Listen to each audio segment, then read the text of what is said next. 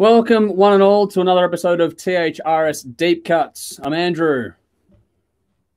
Tim. And I'm Dave Durst, apparently. Turn it up, bitch. Nice setup. I love it. Well done. For those who weren't playing along last time, the only thing that's gone wrong with that prank is it wasn't red. We just did the red cap from Dave. I don't own a red hat. That's all right. We've seen Fred Durst without a red, with a different coloured caps. Okay. We should get those T-shirts made. That'd be a lot of fun just to see what happens with that. Hey, if you want a Dave Durst T-shirt, which is a funny little image of Dave wearing a red cap, let us know, and we'll see if we can get something sorted out between now and the end of the year. I don't know how that will go. Probably is. We'll see how things go. All right, if it outsells Austin 316, I'm going to freak out.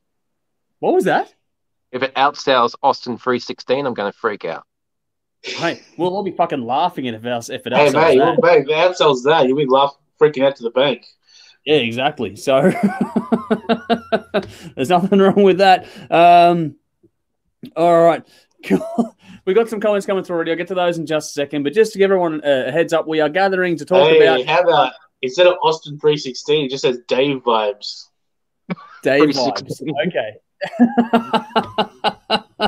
Dave Vibes. Okay, we can do this. We can do this. This is writing itself. All right. We're going to be talking about the latest from Omnium Gatherum, John 5, and Lucifer tonight, alongside an all-time classic from Armored Saint. We'll talk about some hard rock happenings, which is some singles, and a bit of a discussion point later on as well. We'll feed the bin and all that stuff usual coming up a bit later. Before we get stuck on all those things, make sure you like, follow, subscribe, comment, share, all the usual shit that everyone gets you to do every single time they do these things. We're no different to anyone else, so please do. It helps us get the word out there. Everything you need to know to follow us is in the post or the description of this episode, wherever you're tuning into it from, be it now or later on. Thank you for joining us whenever you are tuning in. Thank you for taking the time. Hopefully you enjoy it. And a big thank you, of course, to our fantastic sponsors in Squidding, Scrimping, Alt Cult, and Rockstar Finance. Their details, just like ours, are in the post or the description. Please give them a follow, or at least give them a like on a social media post, just to show them a little bit of love and give them a bit of a chop out in that regard. So it'd be greatly appreciated by us here as well. If you want to help us out directly, check out our Patreon page. Any and every bit of help there does add up. And if you do give us just a couple of bucks a month, which is what we're plugging at the moment, then you'll get a whole bunch of new music and bits of information and news pieces directly into your inbox every single day, pretty much. And that's about 50 plus pieces of news or songs, more songs than anything else a week, which is a lot. And you get to vote on things like the classic album review, which is what we're doing tonight. But yeah, let's do the rounds before we get stuck into things, and we'll do the hellos to the people in a second as well. Actually, I'll do those now quickly. So we got Sumaleth. Thank you for joining us once again, as always. Good to have the regulars with us. Another one in Nudes. Hopefully we'll get this thing wrapped up before the TV broadcast starts over there in Adelaide, but I'm not holding my breath, but we'll see how we go. And so good to have you here with us either way, Nudes. And also Sally, good to see you here on YouTube as well. Wow. Saw Nudes post Dave Durst, lol. So yes, she has seen that one. If you want to see what we're talking about, search for the THRS Lounge on Facebook, because there is a funny little post going in there where Nikki actually put that one together for us. So that's very well done. Nikki. Much appreciated. Thank you, Nikki. We all appreciate it, Dave, not so much. But anyway, let's do the rounds. Let's see how everyone's going. So, Tim, you missed out on Monday night. How are you going this week? Yeah, I'm all right. It's been quite busy the last couple of weeks, but things settling down back into a rhythm again. So yeah, doing okay. Actually, played with the band for the first time last week. So yeah, actually. Surprising, after so long without playing, live instruments, you forget how loud everything is. So it's it was fun. It was fun to move some air again. Yeah. Did it get the juices going? Did it feel, all the things you wanted to feel? Like as we were talking to Sash from Whole Lot of Love, and we were like, look, we'll play without a rehearsal next week if you want us to. Like, yeah. We're just here to do shit. So yeah. If anyone wants to book either Orange or Saints, we'll do it. Nice. All right. There you go. Open invitation, folks. Get on it, because they're both fucking great bands to watch live as well. So you won't be getting anything subpar. You'll be getting one of the better ones going around for sure. All right. Just quickly, Mark has joined us tonight as well. So good to see you here. He's saying, good day, champs. Thank you for joining us once again. Always good to have some people jumping in. Keep saying hi in the comments and give us your thoughts on anything and everything as we go along. And Andrew Marshall, a good friend of ours too, has jumped in on YouTube to say hi, guys. So thank you for joining us as well. For those that are tuning in via Instagram, I do apologize. Your comments don't come through on this platform. If you want to get involved in the comments, I'll just switch to a different platform. But you can watch us just fine on Instagram. It's just that you can't get the comments through. Anyway, enough of that. Dave, how about you? How's your week going so far? Yeah, not much has changed since Tuesday. Stayed at home. She had a fantastic time at camp. Saw a whole bunch of photos, and she's smiling in every single one. Yeah, cool. Lots of stories. So lots of hugs when she got back. So don't ever leave me again. Yeah.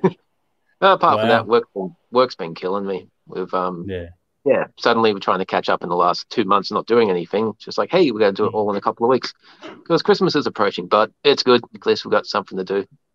And the back clock is moving. It's all good. Yes, it is. Yeah, you got a breeze going on out there, Dave. Yeah, it's a bit chilly.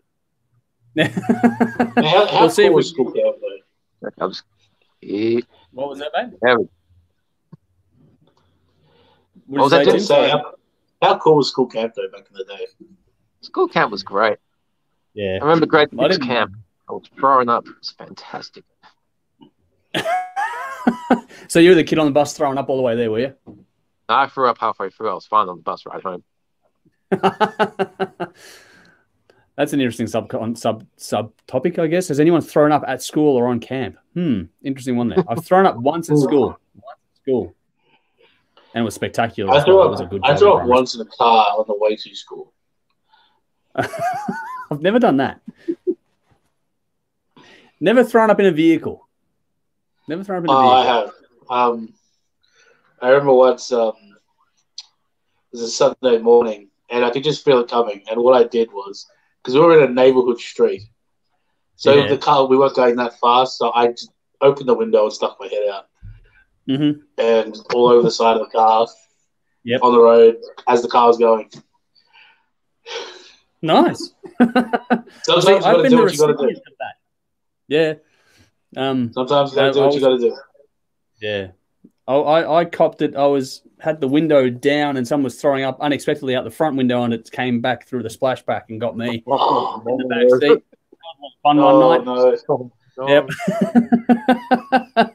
So there's a lot of fun in games. So yeah, that's an interesting subtopic just randomly there. So I've thrown up at school, Dave's thrown up at camp, and Tim has thrown up on the way to school just to get everyone on the record in that space there. Was there anything else? What? Things we learn on THRS, that camera's slipping. All right. Anything else you wanted to add there, Dave, to your week? I'm good. How's your week? It's just busy. Like everyone else, it's no different to anyone else. It's just getting toward the end of the year now. For us, it's production deadlines are the real crunch now. I've got to get everything done for the year and a good chunk of January by about December 8. So if anyone's trying to get a hold of me for anything at all between now and then, basically forget it. I'm shutting up shop for the year to get production done, and that's going to be about it. But around that, everything's good. Everything's good. Home life's good. Just doing stuff around the house, building the new set, which you'll all see very soon. Just doing that sort of stuff while trying to keep on top of everything, which is just crazy because it's not just it's not just us that's feeling it. It's all the promoters that are trying to get their stuff in for the end of the year as well. Now that we're almost halfway through November, so it's all just sort of just this big pile. It'll all build and then it'll all suddenly stop for about 4 to 6 weeks in a little bit. But we'll see what happens with all that. But right now it's just busy, but everything's good, which is I like being busy. It's just great. Means the time flies. Quickly onto the comments here. Someone's gone. Sally's gone. Someone stole my pillow, which I'm assuming is to do with the throwing up of things there, which would be that would suck if that's the truth there, Sally. So yeah, that's bad. Michael's dropped in to say hi. So good to see you here. Thank you for joining us tonight. Andrew Marshall's on school trip is why I can't drink beer. There's obviously a backstory to that, but but then Sally responded with saying, who does that little fucker with stealing the pillow, I believe. So there we go. Got a comment over on Twitch. So thank you for joining us over there. Cisco Punch. Yo, Australia Surge. Yes, we're in Australia. I'm not sure about the Surge part, but we are Australian. So thank you for joining us tonight. Hopefully you're enjoying some of our stupidity. It is just what we do here. BP on YouTube. Looks like Guns back in 87. Dave, Axel, Tim, / Andrew, and Duff. So there we go. That's actually it. Dave, be happy with that. For sure. I'm happy. Yes. I'm leaving. And what? Just doing my Axel impression. I'm leaving. Oh, no, you have to be late for that. You have to be late. Our good friend TC, he's going to bring on Tim's Limp Bizkit rebuttal. That is coming very, very soon. That is coming. So we have set aside a time slot for Tim to give his thoughts on Limp Bizkit because he wasn't able to join us on Monday night for that one. Anyway, before we get to that, we're going to get through some hard rock happenings. So let's talk about some new singles. And the first one off the rank is going to be the new one from Korn, which just dropped a couple of hours ago. Now, with all these things we're talking about, all the links you need are in the post or the description. So please do, if you can't find it, check it out there. But I'm also going to put these things in the comments as well. So in the comments and in the description, you're going to find Korn, Start the Healing. I've got some comments to get back to in a moment. But yeah, that's the reference track or the single we're going to talk about in just a moment. Ether Dam Orange, which I'm going to assume right now is Brendan. He's going, I'm here for Timmy. So on the official Facebook page. That could be anyone. If that's on Facebook, we're all on that. Yeah, it could be anyone, couldn't it? So I don't know. Let us know who's on the controls there. Andrew Marshall's gone 2 weeks of warm Carlton draft. I was the year by because I looked old enough. Well, that sucks. Warm Carlton draft for 2 weeks is not a good idea, mate. Draft is awesome. Not warm though, man. I'll drink anything. Yeah, that's the spirit. All right. Anyway, the new single that we're going to talk about first off is Korn with Start the Healing. So let's go to you first, Tim. What do you think of it? Yeah, it was an interesting track. The first thing that I noticed was how the vocals were EQ'd quite differently to everything else, or to previous Korn songs, which sort of makes me wonder. Now, the last Korn album was really good. Having said that, I mean, for me personally, I'm still very much stuck in the past with Korn. I mean, even as good as the last album was, and they always managed to, have a couple of decent tracks on each album, they've really not produced anything that's made me gone, I'm going to regularly keep going back to newer stuff as opposed to something they released in 2004. Now, this track is certainly interesting, got a great riff to it, builds really nicely, it's a good song. But it's also a first single, so I've been waiting to see what the album is like. I mean, we'll see how it goes. But again, I'm not so sure that it's gotten me all. I'm not too sure I'm going to listen to this more than Blind. Okay. Yep. Fair enough. Cool. All right. What about you, Dave? Yeah, I like this. I was never much of a Korn fan until the Issues album. When I heard Falling Away From Me, I'm just like, okay, this band's actually pretty cool. I like this. The earlier stuff, no, not for me. But yeah, so since then I haven't been following them religiously, but for a lot of what I've heard recently, I like. And this one I like. I like how it sounds like Korn, but it's more haunting than towards the more aggressive stuff that they did, which I think is cool. It suits the theme of the song. I like how there's a bit of hope in amongst all the darkness, which shows a bit of growth and a bit of change over what they've been doing from like 20, 25 years ago. So yeah, I'm interested to give the new album a listen based on this song alone. I thought it was really well done.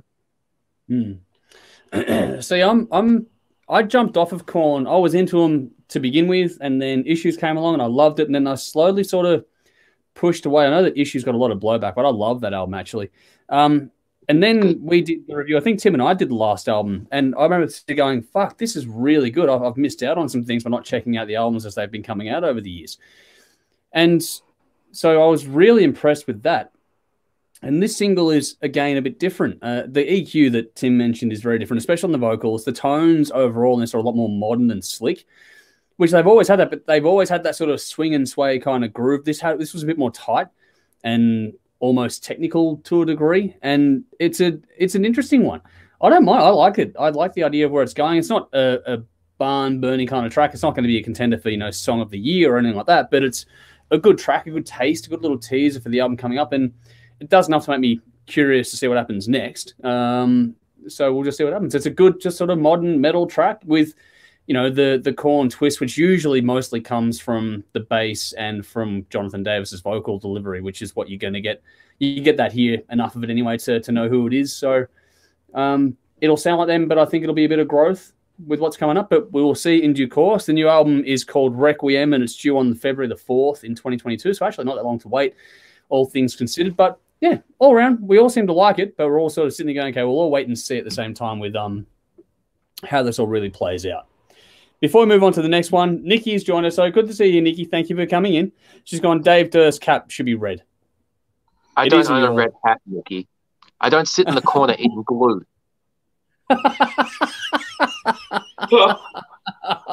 Oh, wow. All right. Andrew Sladens, thank you for joining us. He's gone, the new Korn is killer. Nice reinvention. If this is a sign of what is to come, I do like the shift in sound overall. I will say that. If that's what the album sounds like, I'll be pretty happy with it. So just sonically, I reckon that'll be a very cool one. All right.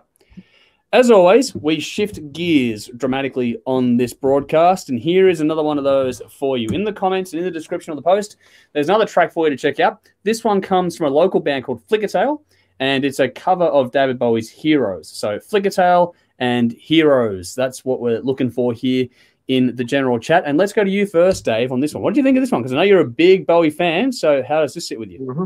Yeah, I'm a huge Bowie fan, and so is Julia. So whenever I see someone's covered Bowie, I'm just like, okay, this has got to be good, or I'm not going to be happy. Because over the course of his very illustrious career, Bowie has catered to a lot of different styles. So I've often heard people pick up on a song and put it into a completely different style. It's like, yeah, it doesn't work for me. But this is done very faithfully, and it's very well done. I do like this a lot. They stay faithful to the original, and the singer, lots of credit to him. He does a really good job. I mean, obviously he's not Bowie, but he does the song really well. I like how it's rocked up a little bit, but not too much to make it something completely different. And it doesn't have that overproduced modern rock, too many effects sound. So they just kept it meat and potatoes, played it good, recorded it good. It's a good listen. It's a good tribute to Bowie. I like it. Yeah. Cool. What about you, Tim? How'd you land with it? Heroes is a good song. Like, it is. It's just a good song. And I thought they played it really well.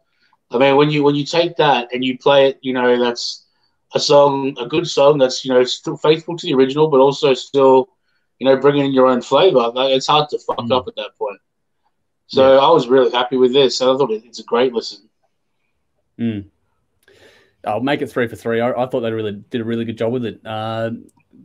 It's funny that if you go through the info of this one was done live in the studio, no overdubs, no tricks or anything like that. It was just a live take virtually, and they've done a really fucking good job. There's not much to say. Like, it's been covered. It's a great song to begin with. I think as far as covers of this particular song goes, I think Motorhead's got it for me, but at the same time, this has more of the... When Motorhead really gave it the Motorhead sort of grunt to it, this one was just that slightly bit more rocked up thing. Just gave a bit more oomph, and it was actually a nice way to do it because you've got that. It's an interesting song, and now it's got that blend between sort of haunting and happy at the same time, and capturing that is really hard to do. And I think Flickertail have done a very, very good job with that as well. We're keeping the rock and roll spirit in there too. So if you're looking for a good cover of a good song, hard to go past this one. It's really well done. So congratulations to the guys. They got they broke up a while back after we reviewed the EP, and not because of us, just for the record. But maybe. But that I know of anyway. But but they've got a posthumous EP coming out very, very soon. I'm not sure about the details of it, but if this gets your attention, keep an eye out on the band and their socials, because they do have an EP that's made up of stuff like this coming out very, very soon. Back to the comments here quickly. Nikki's gone, I'll buy you a red cap today.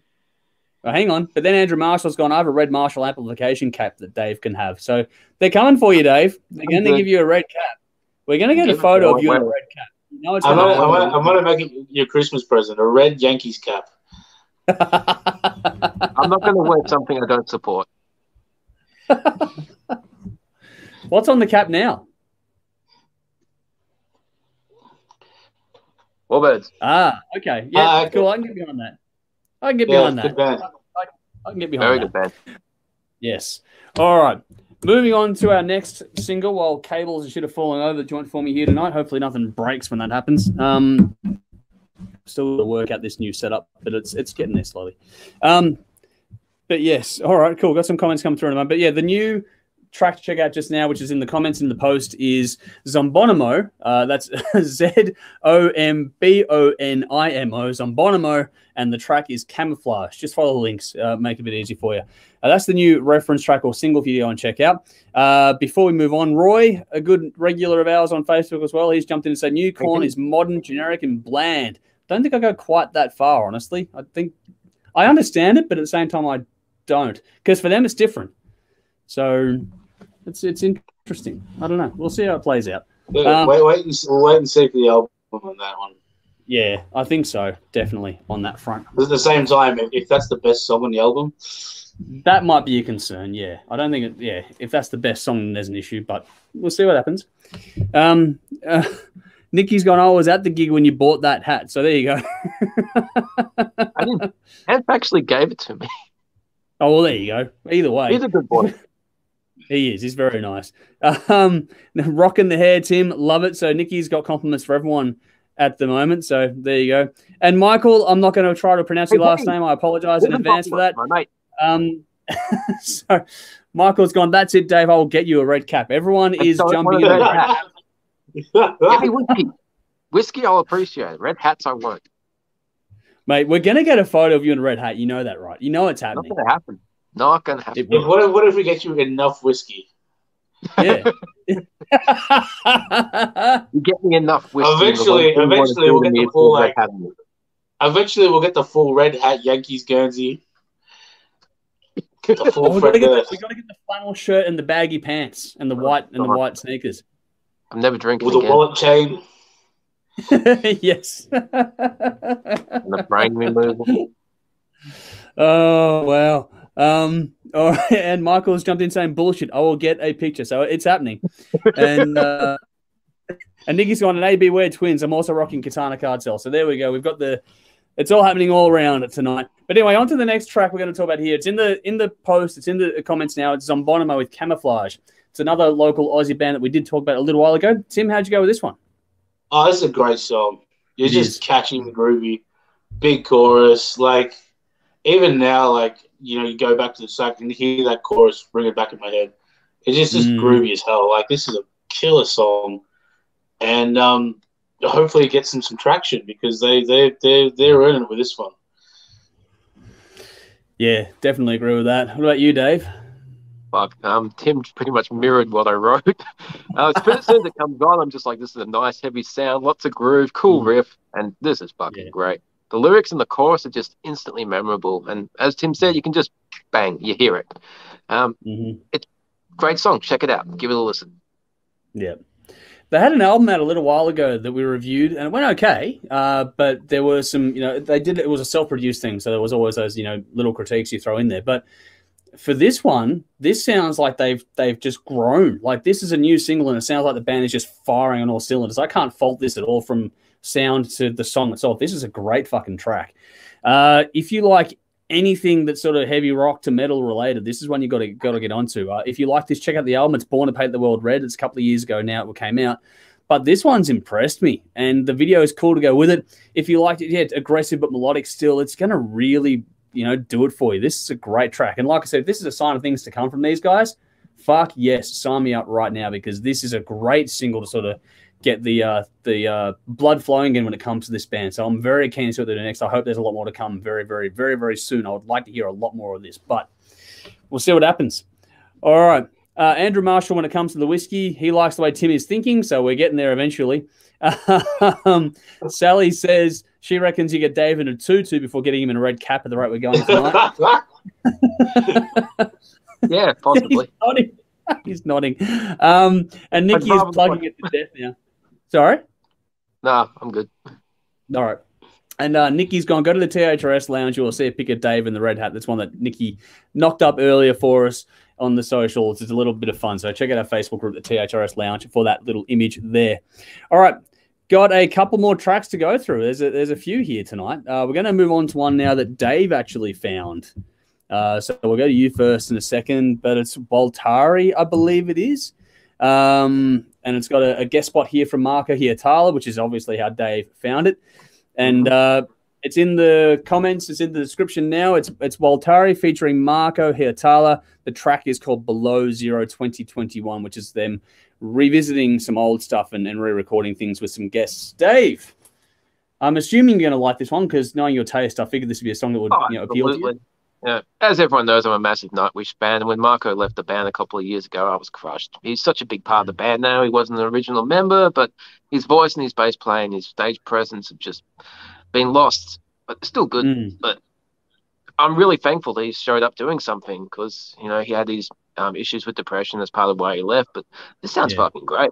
It's heavier sound than Nightwish, straight up metal. There's no symphonic stuff in this, but there's a lot of melody, and Marko, his vocals in this he's just letting rip, which is cool. Yeah. And I don't know who the other guy in this band is doing the vocals with him, but he's pretty good, and they trade off each other really well. Yeah.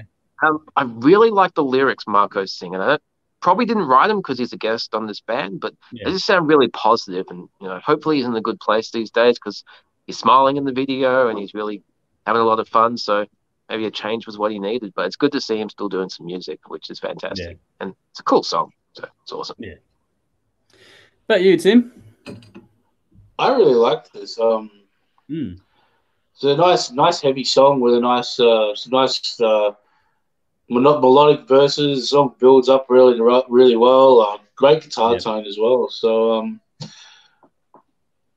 I would love to hear this. You know, because they're doing an album for this as well. Yeah. There's an album. I don't think Marko's on the whole album, but they are doing this as like a 30th anniversary kind of thing coming up next year. It's a bit of a compilation piece. Okay, well, I'd be keen to hear it because judging from this, like this sounds like almost like a perfect single because it gives you that little bit of everything, a little bit of teaser. So I'd be keen to hear more from this project. So it's a really good song if you're into that kind of more traditional style of metal. Yeah. But at the same time, you know, it is also a very, you know, modern sound. So it's a great track. For me, I thought this one had a bit of a prog element in it. Not huge, but there was just a little bit of a progressive touch to the composition of it. And I don't know anything about this band at all, to be blunt. They're a Finnish band. They're apparently known for their diversity and creativity. But I mean, Marko slots right in on this wonderfully well. His co-vocal with the main guy in the band is brilliant. The footage in this is like in studio stuff, and they look having a blast, which is actually always makes these things more infectious to sit down and watch. But the song itself is really cool. It's powerful. It's melodic. It's got it's heavy hitting. It's all those things you want from a metal song with just a little bit of that progressive touch. Not a huge thing, but there's just little bits of it. And this does enough for me to go, okay, I don't know about this band. I've got to go and check out more. It's got that perfect hook in it, not as a selling point, but it makes you want to go and check out more of what this band's all about if you don't know anything about them like I don't. So if you're a fan, let us know what's going on. But yeah, fuck, I really was impressed with this, and it makes me definitely want to go and check out more. So there we have that one. It's another 3 from 3 in that regard. So going back to the comments, this cap's not gotten going away anytime soon, Dave. Did you say Born to Paint the Cap Red? So there we go. Now that's the album title. Can we talk about not music and not talk about Limp Bizkit? I see your black cap and I want to paint it red. I'll stick with the red wine. Yeah, that'll do. There's a whole different song in that one as well, so we'll go with that one later on. But BP has gone, when's Nikki back on the show? Well, Nikki, you're on Facebook. You can let us know. But hopefully she's going to be here very soon when we film on set. And we'll hopefully be able to get some stuff happening in that regard. And also, we're going to be bringing back the gig guide probably in the new year at the way things are going because it's going to be too much madness to try and get it done between now and the end of the year. So probably in the new year, look for the gig guide, which is where Jody and Nikki will both come back onto the live stream segments on Monday nights for that.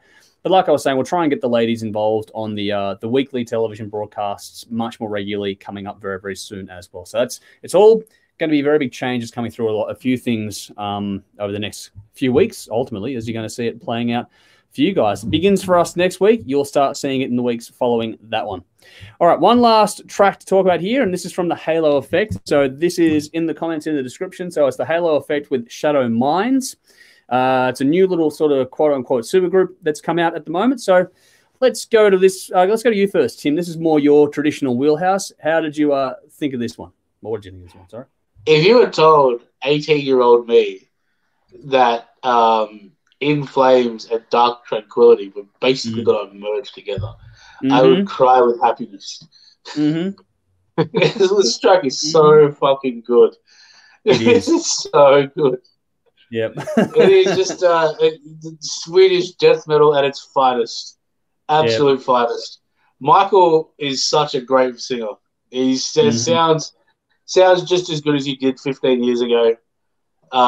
He's great. The song's great. If you're new to this kind of stuff, don't get put off by the fact that I just said Swedish death metal.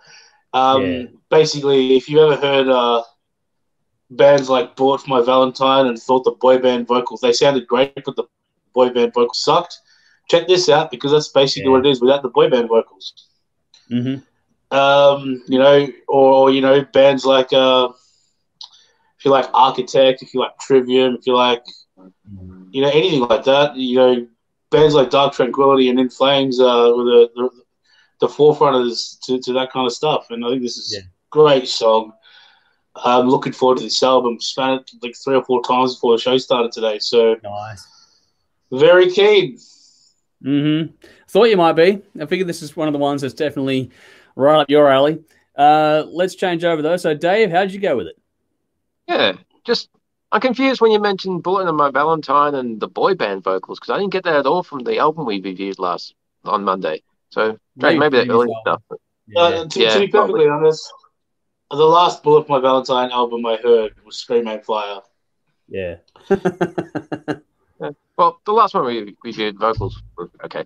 Okay, Halo Effect. This started off really good. I like it musically. Then the growling vocals came in and, it wasn't to my taste. And it's simply because it sounds like every other growling vocalist out there. He does it really well, but to me, normal singing is a lot more unique. But apart from that... That's because everyone ripped him off. Yeah. Okay, he's the originator. Okay, cool. But yeah, musically, this is fucking great. The riffs are cool. The harmonized melodies in that solo section are fantastic. Video clip is really cool. But it's just the vocals that put me off a bit. But as Tim said, the whole Swedish death metal thing, you can hear the influence, but it's more progressive or symphonic. It's cleaner. Yeah. It's not as harsh and hard to listen to. It's actually really easy to listen to. So it just comes down to a question of taste and what you like on vocals. But apart from that, it's a fucking great song. No, but that's what the Swedish death band sound like. You know, Dark Tranquility don't sound like Cannibal Corpse. The American bands are much different. Yeah, that's true. The Swedish bands, you have this kind of stuff. At the gates, you know. Completely different to the Norwegian shit. Yeah. Even, you know, Dissection and that. It's like, yeah. Anyways. This is pretty cool. Yeah. I really liked it, for me. For starters, the start of the clip where they're walking into themselves, like, that was a really cool way the things started off. Sally, we're getting there, I promise. But the new single, the way that the video clip opened up was really cool. They had like static shots themselves and they walked into it. Was really, really cool. And then after that, the song kicks off and it's just basically it looks like something like a performance clip in an underground car park. It's done really well. It's really simplistic overall, but it's a nice touch. But then the song on this is pretty fucking cool. If you like anything with aggression and melody and cool riffs, I thought this was really well done. The tones on this, even the pitched vocal for the growling side of it, was really nice and it blended in perfectly. Like the storytelling, the drama, and the song was all building nicely. I really find it hard to fault this one. They've apparently been kicking this idea around for a while, these guys. To further what Dave said, there's members of this from In Flames, Engel, Sierra, Dark Tranquility, and more. Like, this has been an idea. It's only because of the pandemic they've been able to get together and do this thing as a project. There's an album coming, definitely. So make sure if you like this one, you keep your ear pinned to the ground for that one. It's coming soon. But yeah, I'm looking forward to a lot more from this. I'm tipping that next year, if the album's anything like what this track represents, this could be a sneaky little one for next year to get up there pretty quick. I think a lot of people are going to get pretty happy with this one pretty quick. If you've listened to Dark Tranquility and In Flames, this sounds exactly like the two bands merged together. So I can guarantee you this is what the album will sound like. Beautiful. Cool. Well, I'm looking forward to it because I like what I heard so far. All righty. So to respond to some comments here, Nikki's gone, no, BP, I'll be there soon. We are going to rope Nikki back into things soon enough. You will see. Sally's gone, can we hear Tim's Limp Biscuit review, please? Very, very soon. So one more bit of business to get to, and then we're going to get stuck into this. So give us about 5 more minutes. And then Sumaleth has gone, I like the sound of this one. We'll definitely check out more. There's only one track so far. This is the debut single from this outfit, but there is much more to come. And once this cycle sort of gets going, it's pretty hard to stop. They'll be doing more pretty soon, I think. All right. A bit of a discussion point was one that Dave brought up this morning. Actually, it's for lack of a better term, it's a hot topic for today, and it's just about how. Actually, Dave, you bring it up because you found it. So, okay. Where did this come from for you? On Facebook, a lot of bands post their chart positions on streaming and physical music sales. I saw one earlier this year, Halloween. And just a couple of weeks ago, Dream Theater and Eclipse just this morning. And all the European countries, they're charging really high. The US, the UK, Australia never appears. All 3 of those bands have toured here. Dream Theater quite a lot. Halloween quite regularly. Eclipse once, maybe twice. So I know they've got a fan base here. I don't know why we're the only significant country who's not appearing on these sales and streams and views and whatever. I don't know what's going on. And either the bands have just decided to stop paying attention to Australia, maybe we're not worth coming down here, or people in Australia aren't listening, which I find hard to believe, and bands touring. So I don't know why Australia isn't making an impact on these bands' chart positions. It's an interesting one. Tim, do you have any thoughts on this at all? I do, because I've looked this up. Okay, now, cool. I don't know about Halloween, and I don't know about Eclipse, but Dream Theater definitely charted in Australia. They charted number 42. Okay, cool. Now, because I looked this up. Pardon? It's just the band ignoring us then. Yeah. So now, because the reason why I looked this up, because did Eclipse not chart at all? Because I assumed Eclipse didn't chart.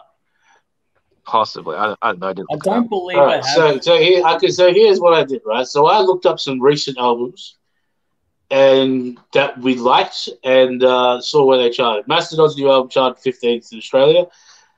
Every Time I Die, 23. Limp Bizkit, 35. Dream Theater, 42. And then I went back and looked at some earlier albums from the start of the year. Or just throughout the year. So the new Iron Maiden album charted number 3. Peaked number 3. The new Fear Factory album peaked at 15, which is incredible when you consider, what was going on. Not many people were keen to listen to it. Good album. The new album from The Pretty Reckless peaked at 15. The new album from The Bronx peaked at 16. Wow. The album from Amyl and the Sniffers peaked at number 2. Wow, that's cool. The new album from Architects peaked at number 1. Wow. So, if Eclipse did not chart in Australia, it is not because people in Australia aren't listening to rock music. It's because Eclipse are not that popular. Okay. Yeah. Now, Grant, I don't know because I assumed Eclipse didn't chart, so I'm going to go check this out now. Yeah. Because they may have just ignored us. Possibly. What about Halloween? They're pretty popular here. They always have. Let's have a look. I didn't see. I checked Dream. I was going to check Halloween, but let's have a look. Eclipse band. Andrew, what do you reckon? Just while I look Eclipse. I reckon they didn't chart. Just in general. Now this is not an easy one to answer. There's probably a bit of column A and column B in this, to be honest. I think that bands probably aren't paying as much of an attention to Australia being a market for them because it's just not that flashy numbers-wise. You can have a number or a top 10 here without moving or streaming a whole hell of a lot of units or numbers of listens just because our population density is so much lower than the other ones. And at the end of the day, as much as I hate to admit it, we're not a destination touring location, especially in the current climate, because of all the restrictions getting in and out and everything else, while Dave's set just goes to fall apart behind him there. But so it's a tricky one. so I don't really have an answer for why things are the way they are in that context. I think there's a combination of the band not really paying that close attention to it, and any band would do that at the moment. It's not a slight on them at all for doing it, but also I think it's a case of, because they're not going to get things like regular radio play here and all that sort of stuff, it's just going to be much, much harder for them. Like, I find it, when Tim brought up the Pretty Reckless only got to 15, I was actually surprised. I would have thought they'd go a bit higher than that because of the amount of pumping they were getting on rock radio here. I don't think Eclipse I can't find any chart information on at all anywhere. Yeah. And Halloween, again, there's nothing listed, at least on Wikipedia, for charting in Australia. Which, to be perfectly honest, I mean, neither of those surprises me, because Australia doesn't follow the European; it follows America. It's not even that. Yes. I don't think. Yeah, yes, but Halloween, I think, are more a nostalgia band. This is particularly Australia. I was gonna get Eclipse. I don't know if Eclipse is that popular outside of everywhere else people who watch the show. Yeah. Well, the thing is, if you're not, they're more niche. That's the thing with these bands. That's why I was most surprised at Pretty Reckless before. But the other ones, they're more niche. It's they're not regular household names or anything like that. So Eclipse, as much as we love them, they're not a draw. And I mean that with all the love. No, but again, that's not quite true. Because the Bronx charted 16th. Yeah, but you know what I mean? Like that. The reason why I looked up the bands that I did is because I tried to pick as wide a variety as I could. Right? I mean, I didn't want to pick, just bands that I liked. Granted, I liked all those bands, but I mean, I know what you mean. I think it's just that Swedish Euro rock thing is just not as popular in Australia as we think. And I mean, these bands aren't playing. Like Animal and the Sniffers just played fucking Sydney Myer Music Bowl. The Eclipse aren't playing Sydney Myer Music Bowl. No. So I think they're just, outside of people who watch this show, they're just not that popular. Yeah, and I think that's a fair point to make. I think that we're inside the bubble a little bit too much, and so we get a bit shocked when it's like, well, hang on, how do people not know about this? And I was looking at this from a different angle, actually. I was looking at this in case of, how do we get people to be more aware of these things? And this is where it comes down to using people power on social media and streaming services, because you've made some good points about Amel and the Sniffers now, which is great to see them doing so much or doing so well with this album. It's a great album. It's well-deserved. But the other side of the coin, too, is at Red Hook. We know and love those guys well. They are able to fund the band through streaming revenue alone now. Emmy recently announced that. So there is definitely the capacity for it. So I think it comes down to it being marketed well enough. But I know for a fact, Psychroptic run, basically can pay run without losing any money. Yeah, and that's what Red Hook do. All the time they're on tour, they can pay themselves and all that stuff. So it's possible to do. Yeah, not operating at a loss is what I mean by that. Yeah. Yeah. So I think it's definitely possible, but it's a case of, I would say that in this context, with Eclipse, for example, Dave, I don't think Frontiers do the world's best job of pushing, because they're pushing a lot of things at the same time all the time. Because you got to remember as well, the quality of the album does not determine the chart position. No, that's true. It's marketing. Because the Halloween album was flipping marvelous, right? But again, I'm just on Wikipedia, right? Yeah, and they're listing the Belgium album charts are both both sides of Belgium have separate album charts, and they're listed on both sides of that. Yeah. Now Australia's a bigger market than half of Belgium. Yeah. If they had charted here, it would have shown. Yeah. Yeah. It's an interesting one. I keep hearing from lots of people overseas that Australia is so far behind the rest of the world, and it's becoming more and more true with every passing day. Well, again, but like I said, Architects was number one. It just depends on, how well the album is. People got to know about the release. People have got to be ready to listen to it. It's people had to have access to listen to it. Like the Iron Maiden album is a great example. I mean, it's not the greatest Iron Maiden album, but the marketing for that album was flipping marvelous. Yeah.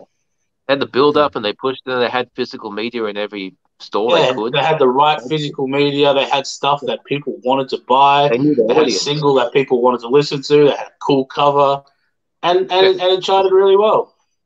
That's what determines chart position, as opposed to just putting out a good album. You got to do more than put out a good album. It just shocks me that, you know, with all the hype of Kiski and Kai coming back to Halloween, that they couldn't have made as big an impact as a new Iron Maiden album. Because that hype alone, that Michael Kiske is back in Halloween, that should have been enough to get a fucking lot of attention down here. If Halloween tour Australia, where do you reckon they're playing? Oh, 170 Russell, like they did last time. Even the 7, they're going to go there. That's it. They're not playing Rod Laver like Aiden now. It's not the same. They're not the same level of band. Yeah, I think that's what it boils down to. They should be. They should be. They're a really good band. Yeah, they should be. They're a very good band, but you know, it's about the hype sometimes. Yeah. It shits me. I mean, most of my life since high school, I've been trying to grab people by the throat and say, "Listen to this, it's fucking good." And they're like, "No, this 2-minute pop song's a lot easier. It doesn't challenge me." And what's the next pop song next week? And the one after that? Like, do you not give a fuck about what you were listening to a year ago? Do you not give a fuck about what you'll be listening to a year from now? No, man. People gotta watch Game of Thrones. That's it. And the thing is too that we consume music at an unusual rate. As far as general people go, we are well and truly in the top percentile of people that consume music. So yeah, I think that basing anything that we think to be a general consensus opinion is diluted at best. But it's not about merit. It's just, it's about marketing at the end of the day. And that's where I think that, you know, artists I was saying before, like Red Hook, have done a very good job. The Last Martyr, it's been a comment here about Monica from The Last Martyr and how she's been coaching bands to do things really well as well. There's a lot of this, you know, getting into things like using Facebook groups and your socials right and all that sort of stuff. I think with Australia, heavier bands do better than rock bands.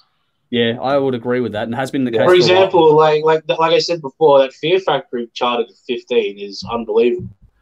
But that would have been just people going, "Oh yeah, fucking Fear Factory."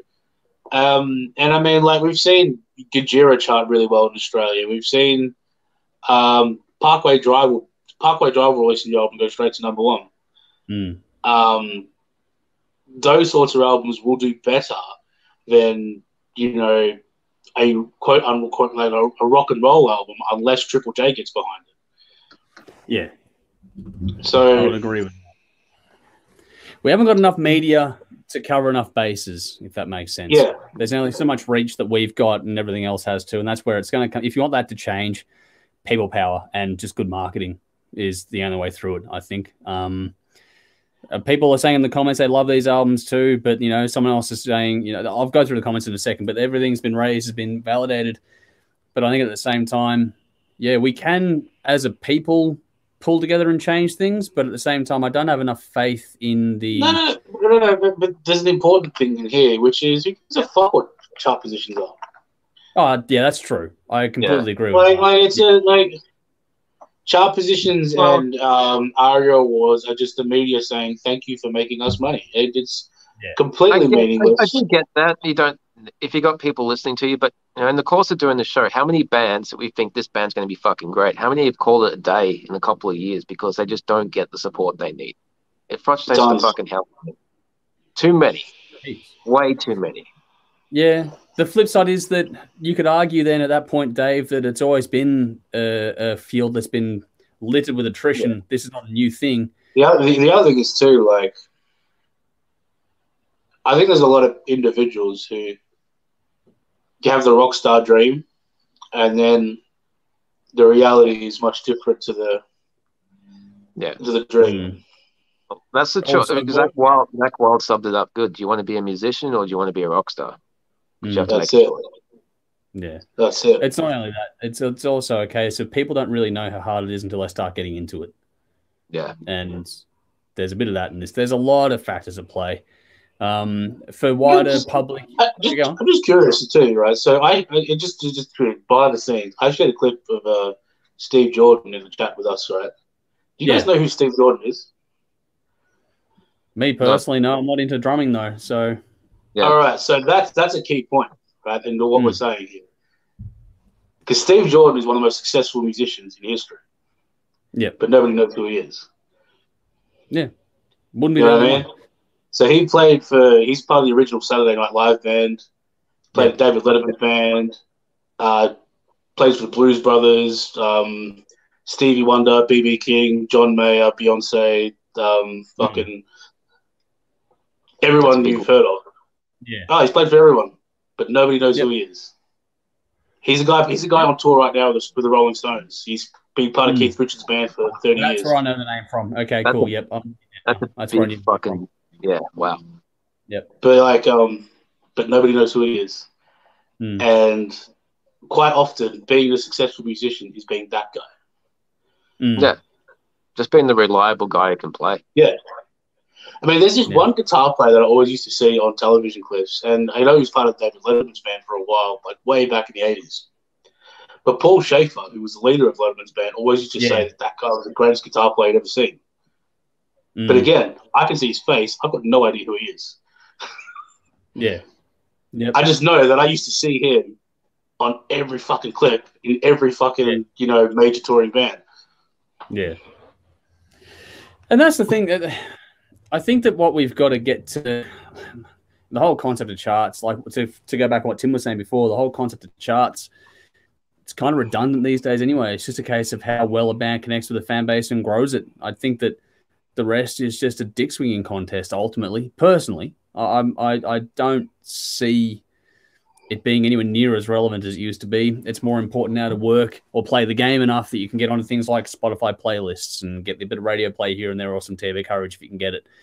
Those are the sorts of things. The general random exposures you can get through whatever means you can get it is more important than where anything charts, because you've got to try and grow your audience base much more organically now than things being forced, because everyone's got so much more choice just through this thing, every day these days. So it's an interesting conversation. We could go round and round on this one for hours, I think. Is there any sort of final thoughts on it before we do move on, though? Or I'm going to shut up for a while. Yeah. All right. We've got some comments on this one, though, which is very, very cool. And there's some different opinions in this as well, which is just as, we're never going to get to consensus on these. And that's where it all comes down to as well. It's not a consensus issue. It never will be.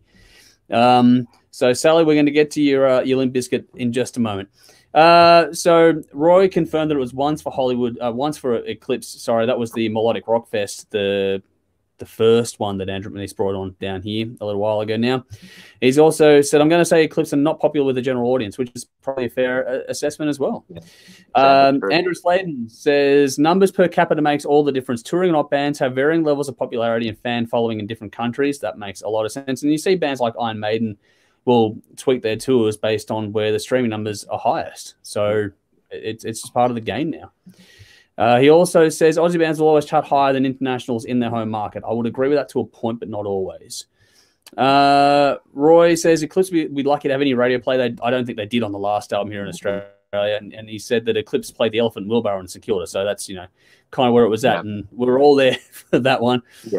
Andrew Marshall brought up Monica. He said Monica Struff from The Last Martyr is coaching a lot of local artists on how to use the social media and streaming services. And she's really good at what she does. And their EP is coming soon too. I think it's a couple of weeks away, actually. So get around that as well. Now.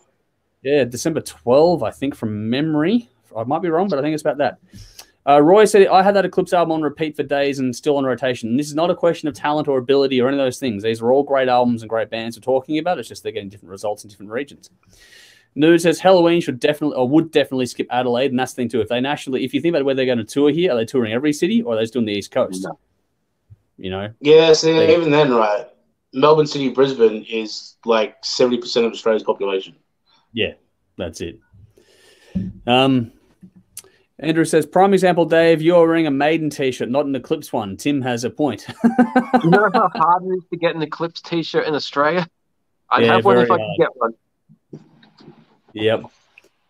Jimmy has one. We got him one at the Melodic Rock Fest, so there was that. It was very, very small for him, though, so we'll see how it worked out. Roy says, Eclipse did a COVID live show and put out a shirt to go with it. I'm probably the only person in Australia who was up at 4:30 in the morning to watch it and bought the shirt. So, yeah, there are some diehards for any band out there, and Roy is one of those ones that we know well, is very into things as well. Nikki says, just going to mention Parkway Drive, Tim. Sadly, more of my friends would know them over Massive, Blaze, Warbirds, etc. Love Parkway Drive, no dissing them, agree that the heavier seems to break through better. And that's a pretty valid point there. But Parkway Drive are a different level band. Like, they're a festival headline band. Like, they're not... Comparing Parkway Drive, like, with all due respect, comparing Parkway Drive to a local band is it's not the same thing. No. And they've also gone overseas and cut their teeth in those markets to get really good at this sort of shit too. So it's a different feel. Well, they toured overseas. Like the first time they went over, they were over for like 3 years. Yeah, without coming back. Well, on top of all this too, we haven't mentioned Airborne. There's a reason they play fuck all shows in Australia. Yep. Yeah. It has been for a while. Over on Twitch, Don't Poke the Bears, gone Dave is spot on. So we're getting some love for Dave coming in this one as well. Paul on Facebook, thanks for joining us tonight. He's gone just like Firewind. Most people in Australia don't even know them. We know them, but yeah, a lot of people, again, we consume things. Firewind are in the Eclipse basket. Yeah, exactly. Agree with that. Roy has just gone, this is 100% on the money. There's a lot of different conversations going on here. Andrew says that, mind you, Shotgun Mistress charted number 12 back in July. I'll actually give credit to the band and to the label for the push they got too. So they've been doing very, very well with that. It's, again, marketing though.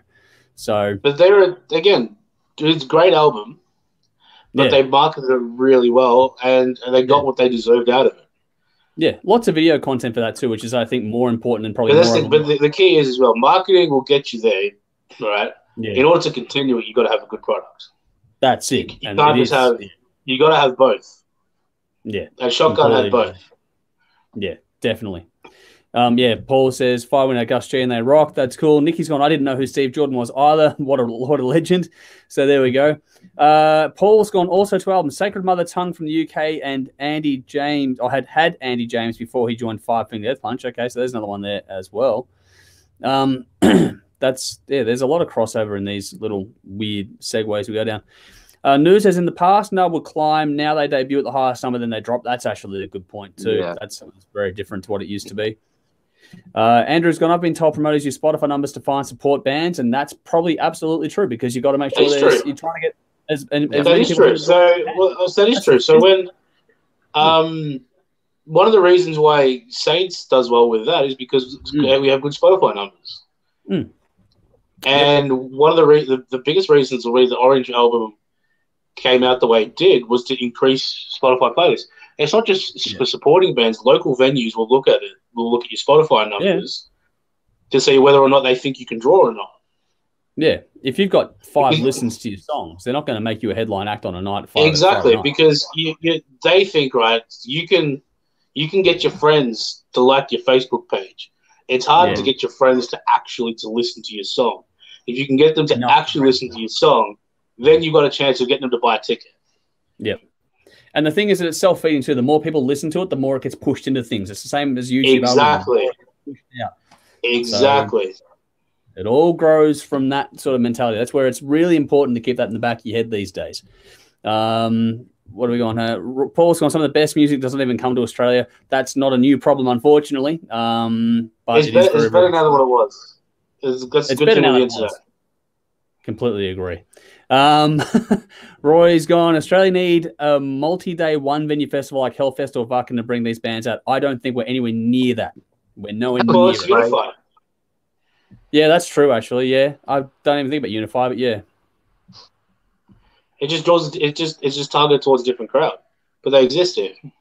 Yeah, that's true. That's true. Nikki's gone, but how do they break through? Just saying I agree, heavy bands through 12 Foot Ninja. I loved it, but yeah, it's a mystery combo. It's just work ethic more than anything else as well. Like, having 12 Foot Ninja are a bit different too. Having something different, it's hard to pull off, but they have something unique about it. No, but you got to remember as well. So I first saw 12 Foot Ninja live,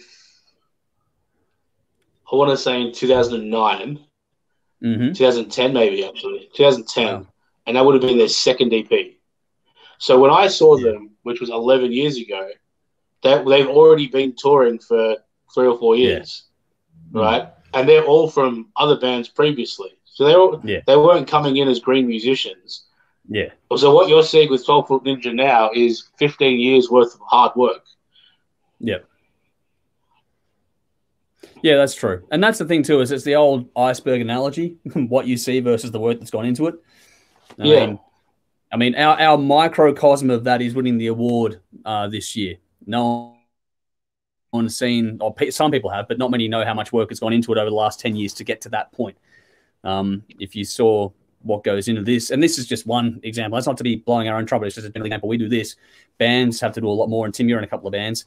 So you know the same thing as what I'm talking about now. The results you see, like with your streaming numbers, and that's getting you the good support slots, that doesn't happen by accident. That takes a long time to build that momentum. No, but even then, and it's important to remember as well, you can do everything right and still fail. Yeah, exactly. That's true. Yeah. That's just how it goes sometimes. So, yeah, you know? This is the thing too. No one's entitled to success. That's I think that's a key ingredient in this conversation. No one's actually owed it. If you think you're owed it, it's not going to happen that way. Doesn't matter how much work you put in. It's just that it just may not click for whatever reason. There's plenty of bands. We go back over the decades to bands. We go sit there and go, how the fuck? There'll be one later on. How the fuck would this band not bigger than they are? And it just didn't work out. Shit happens like that. Yeah, when it comes to Spotify and that, Roy says, Brad told me that's how he picks cities to play via Spotify Analytics. That makes a lot of sense there too. Andrew says, I have both Eden Orange and Arcane Saints my Spotify that I use to boost streaming numbers for the local bands I love. And that's something you can do as well. If you feel passionately about this, then listen to them, play them, spin them, all those things there. Trust me, dude, it helps a lot. It does, especially these days. Okay, jeez. Paul's gone. Have you, Meshiak, have you heard this band? Originally from Australia, most people don't even know them. We have heard of and reviewed them before in the past. We were in on the ground floor of that one. I didn't check out the second album, I don't think, but the first one went all right. Do you guys remember that one much? Not sure. I can't remember. No? Well, there we go. It was a good album, but obviously, it didn't make any of our top 10s the year that it came out. So, you know, in the context there, we know the band, but that's, again, you can do everything right and it still doesn't quite work out. TC says, Parkway Drive built themselves up to one of the premier metalcore bands in the world. That particular genre is way more popular worldwide than most people that follow this show would realize, and I completely concur with that. That genre is blowing shit up. Not in our world, but it is blowing shit up, and it's crossing over. No. It's totally, it is our world, man. I don't know much about it. I'm old. There. Nicky's gone, only Rusty before 12 Ninja. I'm proud of what they've done, and yep, 100% Stevic, all of them established prior, but this example is amazing and rare, but well deserved. Probably not articulate myself clearly. There's a lot going on here. So don't poke the bears. Gone. You can do all the right things, put in all the work, but what you're missing is just a little bit of luck, and that will all bring it together. That's true. Another one. Yep, another one. Nude's gone. Example: Why aren't Kings X massive? And that's very, very true as well. There's a lot of them around. And Conrad, and I will contact you tomorrow, I promise. I've seen an awful lot of Australian bands with the worst attitudes imaginable that they think they are owed fame. That happens anywhere. It's not just Australia. And Roy says, metalcore would be the #1 genre on TikTok. Ooh. Don't know about that, but it's up there. Possibly. All right. That conversation could go for hours, and we're probably going, to the point we're going to bore people to death. Let's move on to the part that I know people are requesting, unless you guys have any final thoughts to add on this little topic here, or are we going to move on? No, I'm good. All right. We're moving on. So, Tim, you weren't here on Monday. Give us your rebuttal or agreement or whatever the hell you want to think or say about the new Limp Bizkit album and what we said about it on Monday night. Come on. La-di-da. And for context, that's what he's been doing in the chat. Whenever it's come up, every time in the chat, Tim's been going la-di-da.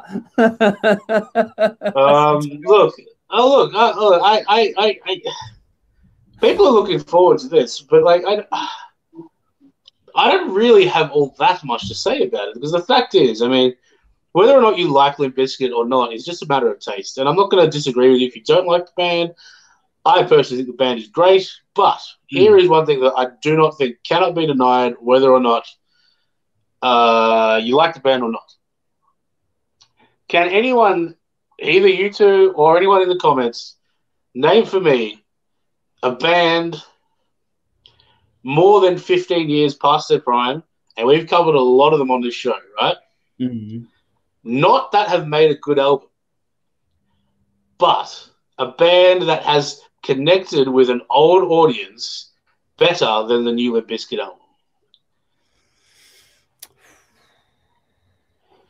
15 years. Now, the reason why I say this, is because it's not like Limp Bizkit were a band that people remembered fondly.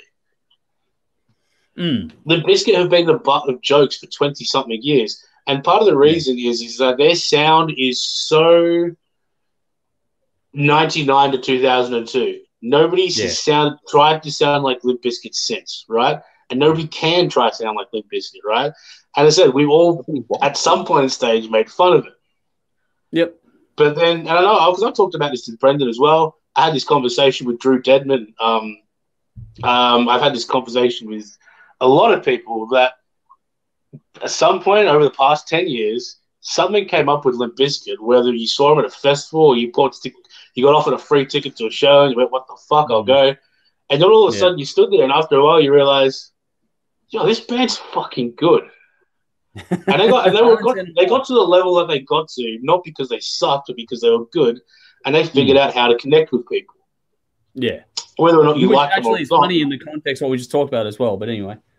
That's my point, is that this band, whether or not you like them or not, is irrelevant. Yeah. What can't be denied is that for the people who do like them, this band has found a way to connect with them. Yep. And whether or not you like a band or not is subjective to taste. We talk about it here, we debate about, oh, we like this, we like that, and all that. At the end of the day, we're like, doesn't matter. Music is subjective to taste. Yeah. And if people don't like it, that's cool. I don't care. I like it. I think it's great. But regardless of whatever, for a band that has become the butt of jokes to turn around and then have people go, you know what? That new album's pretty fucking good. And and to top it off, they didn't hear that new album and go listen to Significant Other. They heard the new album and kept listening to the new album. For a band 20 fucking years past their prime to pull that shit off is fucking unbelievable.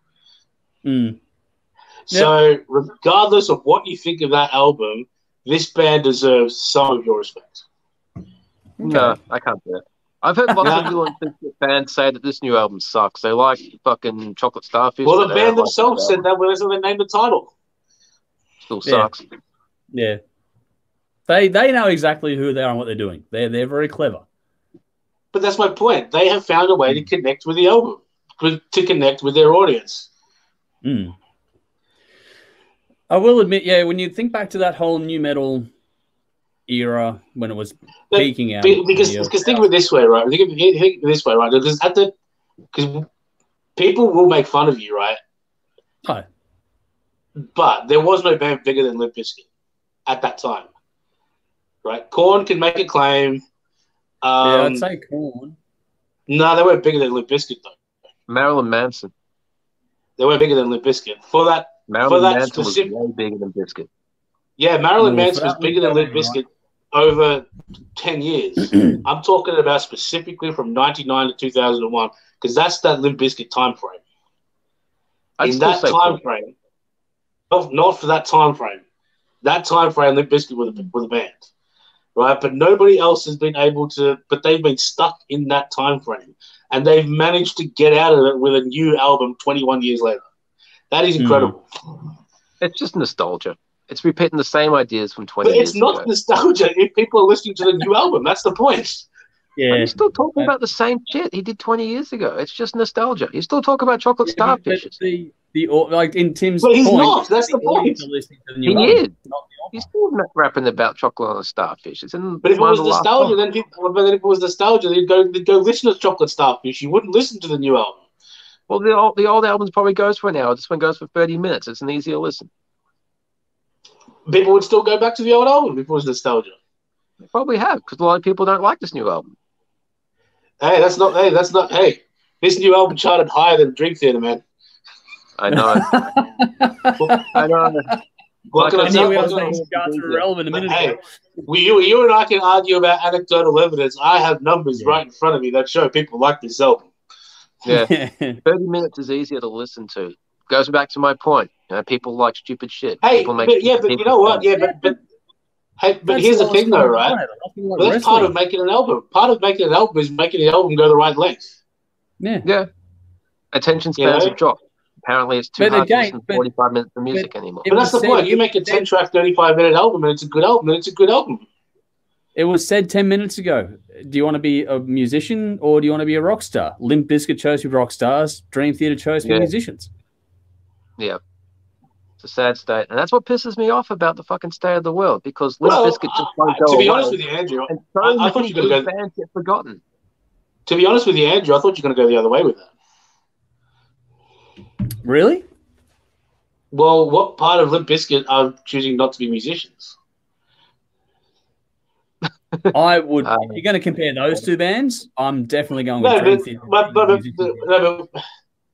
if you're a worker, what you're doing is you're providing a service in order to get paid and make a living.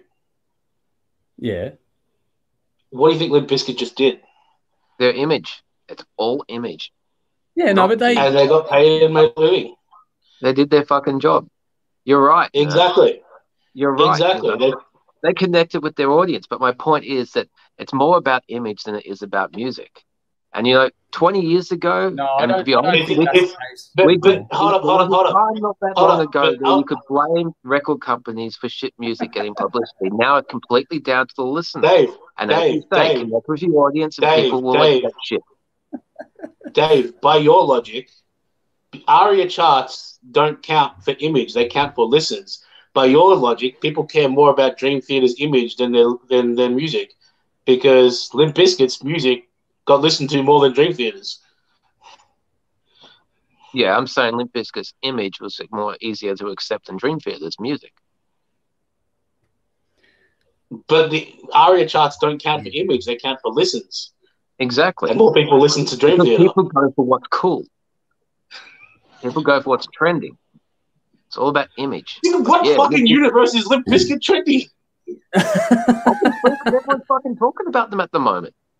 They're probably the most because they released a new album that kills. That's why they're talking about it.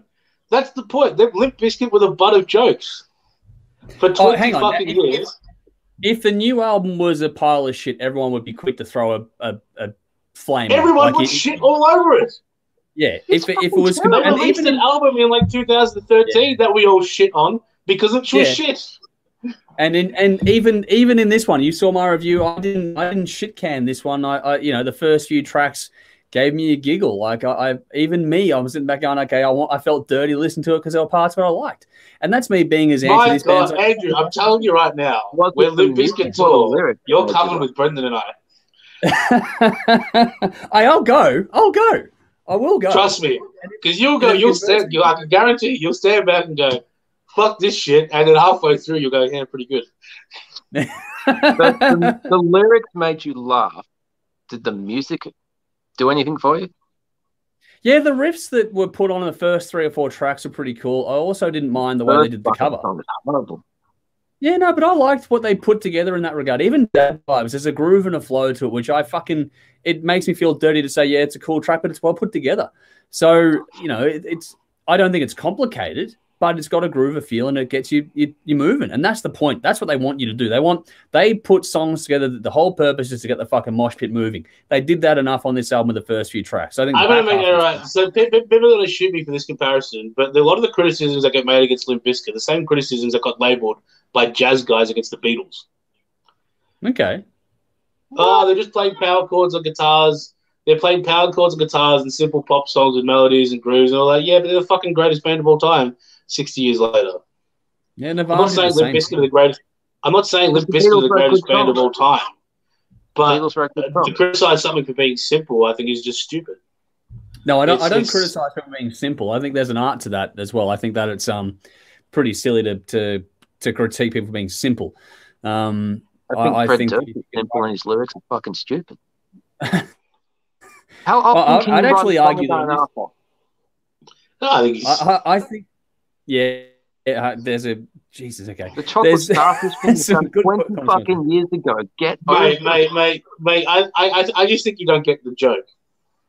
It was a joke 20 years ago. It's no, not when funny. when Fred Durst walks out at Lollapalooza wearing khakis and a fucking handlebar mustache with that grey hair and the red glasses, and the first line of the new single is "Check out your dad with the swag on the floor." Yeah. He's taking the piss out of himself. Yeah. No, it's an and excuse everyone for has not taken the growing piss as a out of them band. over the years too. It's so That's ironic. all he's doing. And it's But just, the difference the fact that they're just using irony to hide the fact they haven't grown as a band. They released exactly the same shit. They're not the only band who have done that. They're not the only band who have done that. You're not listening to the album that I'm listening to, that's for sure. Look, and this is where I think what happens here, though, is in the context of this conversation, when people have their tastes and it goes to their heart a lot, and we're seeing that play out, because there's no way you're going to convince Dave this is good. And I'm not saying you should, but it's just never going to happen because people, but that's the point. I'm not trying to convince. I don't care if Dave doesn't like it. Yeah, that's good. I don't care if Dave doesn't like it, but the fact is, hey, tons of people do like it. Yeah. The thing is, connected with an audience. Music is the way it is today. To be honest with you, I reckon that's to be a different honest, conversation. To be perfectly honest, for me personally, pop music is much better than it was 20 years ago. I'd say it's on the up, to be honest. Yeah, I would agree with that. Much better. No. Yeah. Well, anybody who says it has never listened to track 12 on a Spice Girls album. To be honest, I fucking prefer the Spice Girls to some of the shit I hear these days. Yeah, you have not listened to the Spice Girls in a while, man. 90s pop music is the fucking worst. I'd take the 90s over now. If the fucking chart music around today, pop shit. No way. Yeah, easy. We're getting way off topic. But there's trying to bring this back to a circle in some way, shape, or form. I think that, I mean, I said in my review the other night that they've done a neat trick with this album. They haven't made me a fan, but it's one of those ones where even me, who has really not liked this band in the past, my review of Chocolate Starfish, Not Dog Flavor Water is online for all to see. I ripped it to bits. And it's a classic album too, by the way. Yeah, I know you love it, but we all agreed disagree because we had a lot of fun that day in the filming session. But but for me, even someone that ripped that album to shreds can find the charm and appeal in this one. I don't personally love it, but I can see how people that did like the band do love it. It's not that big of a stretch for me to see that. And I think that we should do Significant Other one day. God, you can pick that as a Torture album Sunday. No, Torture album's gonna be the Wu-Tang Clan. Oh, didn't we do that? No, I swear we did that. No, you're probably thinking of too cool. Whatever. We did Chocolate Starfish. Brendan picked Chocolate Starfish. Last time at your place, now we did. I think Brendan picked it. Is that the one with You and Me, Baby Aren't Nothing But Mammals? No, that's Bloodhound Gang, man. That's them. Yeah, they fucking suck too. No, they're awesome. This is where, we're getting way down into the into tastes and subjection and that, but this is interesting. I'll go to some comments now, just to sort of try and put a bow on this. Unless there's anything else you really want to add to it. What did you give it out of 10, Tim? Just a rating out of 10 and some highlights, just to put a bow on this. To be honest with you, I loved every track on the song on the album. That's all right. In fact, what would I didn't think I was giving it a rating, but I'd give it probably a 9. Okay, cool. That's all right. 9, yeah. Yeah, I mean, not bad at all. There's been a lot of good albums released this year, man. A lot of good albums released that week. Yeah. Mastodon was way better. Mastodon was fantastic. Our private chat. that's the, and not to say there's anything. We're not going to disagree on the Mastodon album, that's for sure. Yeah, no, that's it. There's different things. Pardon? Which one charted higher? Limp Bizkit? Mastodon charted 15. Yeah. Nice. That I'm happy with. Okay. So we can walk away from that conversation both in happy places then, Dave? Yeah, I'm in my happy place. Tim doesn't give a fuck. That Massive album is fantastic as well. Like, it is. It's fucking good. Yeah. I was spewing you missed that review as well. That was one of the ones that was like, fuck, that was gold. All right. Just quickly on his comments because they're still coming through. It'll take me a minute to get through these ones. So Sublik goes, I still listen to Gretchen Ghost in Nebraska. Nikki said, no pressure to more to build up. But she's also said, Limp Bizkit are the rap version of Nickelback. Everyone loves to hate on them, but fuck it, fans are loyal and they're entertaining, and that's where it's at in that regard too. Tom on YouTube, thanks for joining us tonight. Yeah, no, just stop. We did it on the Torture episode on purpose. Tom says they were extremely trending in the US because Durst kissed MTV's ass. Probably more to do with the label than himself, but yeah. Nikki says, I also acknowledge Limp Bizkit are more than just rap, and that's true as well. This is where we started getting the conversation about which were the biggest bands at the time. Incubus were big, but not bigger. Nude says Foo Fighters, and they probably were, but at the same time, not the same genre, which is different. And again, here, Andrew Sladen says Blink-182, but again, not the same wheelhouse kind of thing. Nikki says, oh, Tim, I'd like to research this 99 to 01. Who was bigger? Intrigued. There'd be some actual research to do in there. Blink, maybe. Yeah, David Foo James. Fighters, I don't know. Because I don't remember Foo Fighters being a stadium band until like 06. No, they were pretty big early on. The first album when it came out generated a lot of hype, man. A lot of hype. That was pretty big. David James, you're so vain when we're talking about Marilyn Manson, so there's one there for us all. Nikki says, fuck Dave, what band isn't talking about sex, drugs, and rock and roll 20 years on? And then David James says, is Dave having a shit day? Talking about that. In terms of short albums, Nudes has said Slayer, South of Heaven was short but killer. Exactly. Yeah. Did Dave just say Limp Bizkit was cool and trendy? I don't. At the time, Raining Blood goes for like 27 minutes. Yeah, and that's a cracker. That's fucking good. Yeah. David James, what about the Wiggles? Well, they were pretty fucking big. They're probably bigger than everything we're talking about at the moment anyway. Oh, man. I'm lining up to get tickets to fucking... That adult Wiggles. Show would be fun, wouldn't it? It would be fun. I've tried to... They've played 2 adult shows so far. I've tried to go to both, and I've been missed out twice. Oh, wow. Okay. We should try. They're hard to get. They sell out instantly. Yeah, they're fucking. I hate them. They're fucking big. Tom says, but the new Limp Bizkit album is shit. So there we go. There, everyone's getting on their bandwagons here. Dude says Limp Bizkit are trendy. They've got Dave wearing his hat backwards. Well, these guys got my hat wearing backwards. No, we got to get you a red hat to wear backwards. I'm not wearing a red hat. Not happening. What about those orange sunglasses that he's got now? Oh man. Getting the dad vibes going. Get him in the slippers with it as well. Conrad says, either today or Limp Bizkit fans do not have the attention spans to listen to Life's a New Dream Theater or a Mastodon or an Iron Maiden album. It's a real shame. It's horses for courses. I liked all those albums. Yeah, I agree. I can see the merits in both sides of the coin, but again, everyone's going to do their own thing. But that's the thing. People will say, well, people who like Limp Bizkit don't have the attention span. It's like, I'm right here. I liked all those albums you just listened to. And that's where, it's going to contradict that argument falls apart very quickly. Mm-hmm. I would probably fall in the same category because I can get through them all just as fine as each other. But as you both said earlier, we consume a lot more music than the average person. I would argue that the average Limp Bizkit fan wouldn't even know who the fuck half those other bands are. Yeah, that's because there's more of them. Yeah, that's true. But, you're not an average Limp Bizkit fan.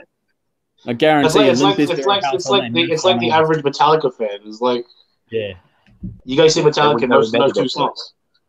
Yeah. There's a lot going on here. Mark says maybe people like Limp Bizkit because they remember the name of the past and they're into it because of that, whether or not they liked them. Like if you see a Done Up Tirana, it's cool. And now we see Done Up Corolla, it's cool, even though it was never cool back when they came out.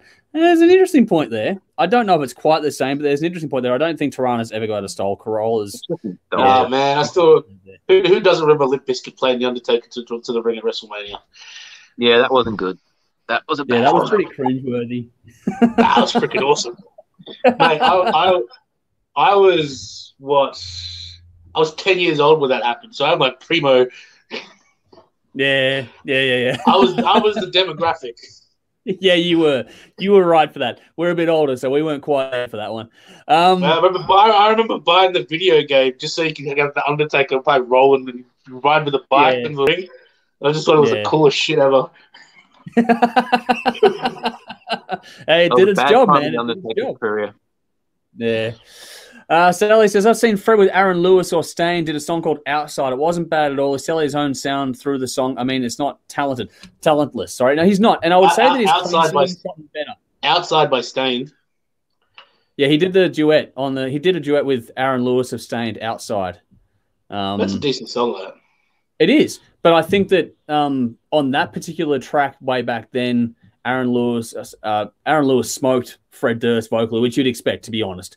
But over the years, I would argue that Fred Durst's clean singing, his actual proper singing, has gotten a lot better. That Don't Change cover was actually pretty well done from a vocal performance. So, was it? Well, the thing is, right, when you watch him live, when you watch Fred Durst live, he's very aware of his limits and he doesn't go past them. Yeah, and that's smart too. There's nothing wrong with that. Yeah, like he knows what he's there to do. He's there to hype people up and sing a melody. And that's all he does. Yeah. And he does apparently a good job. I haven't seen him live, but everyone I've heard talk about it says they do a good job. So I've never heard anyone go away from the Limp Bizkit show saying it was shit. I've never heard that. Yeah, because the smart people don't go. No. Trust me, Dave. It's the festival crowd as well. It's people who are walking away going, I don't want to watch this shit. And then 2 songs later, we'll turn around and go back and go, this is pretty good. Because I've seen it happen. All right. Like, they're that level good. Yeah. Fred Durst doesn't look like it did 20 years ago, so where is the image coming into it? Okay, nostalgia has a huge place in this world. A fan will check it out and a new listener will follow the hype. Good points there. Very good points there. David James going back up. What you're going to do now? So there's one of can they get those ones coming through? We don't care about that he said, she said bullshit here. Yeah. Nikki says, Tim raised a valid point. I thought I hated Steel Panther, but lost a bet. Saw them with Brendan. Entertaining as fuck and a great show. Limp Bizkit would be as well. So there we go. Conrad said I'm with Dave 100%. The band are a waste of space. This is not going to change for anyone, I don't think. Nikki's gone, oh my God, Dave, how many bands stay true to their roots 20 years on? A lot. Sumalith goes, rock, paper, scissors to resolve this. A lot of bands change. The good ones change over 20 years easily. People change, bands change, band members change. If you're releasing the same shit you were 20 years ago, you just become boring. See, but that's the thing. No, see, but that's the thing. I think this band is different. This album is different to the last album. Just hear the same shit talking about 20 years ago. I think that's just that's what I mean. It's just taste. Yeah, your taste is making you hear the same thing. It is the same thing. They did shift on this. No, they shifted. They've moved the needle, man. They have moved the needle on it. Even lyrically, they have for me. Exactly. Yeah. He's still mentioning chocolate starfishes. That was the theme of the album 20 years ago, and he's still writing songs about it. It's exactly but that was making fun of it. It's a callback. It's not a today thing. It's a callback element.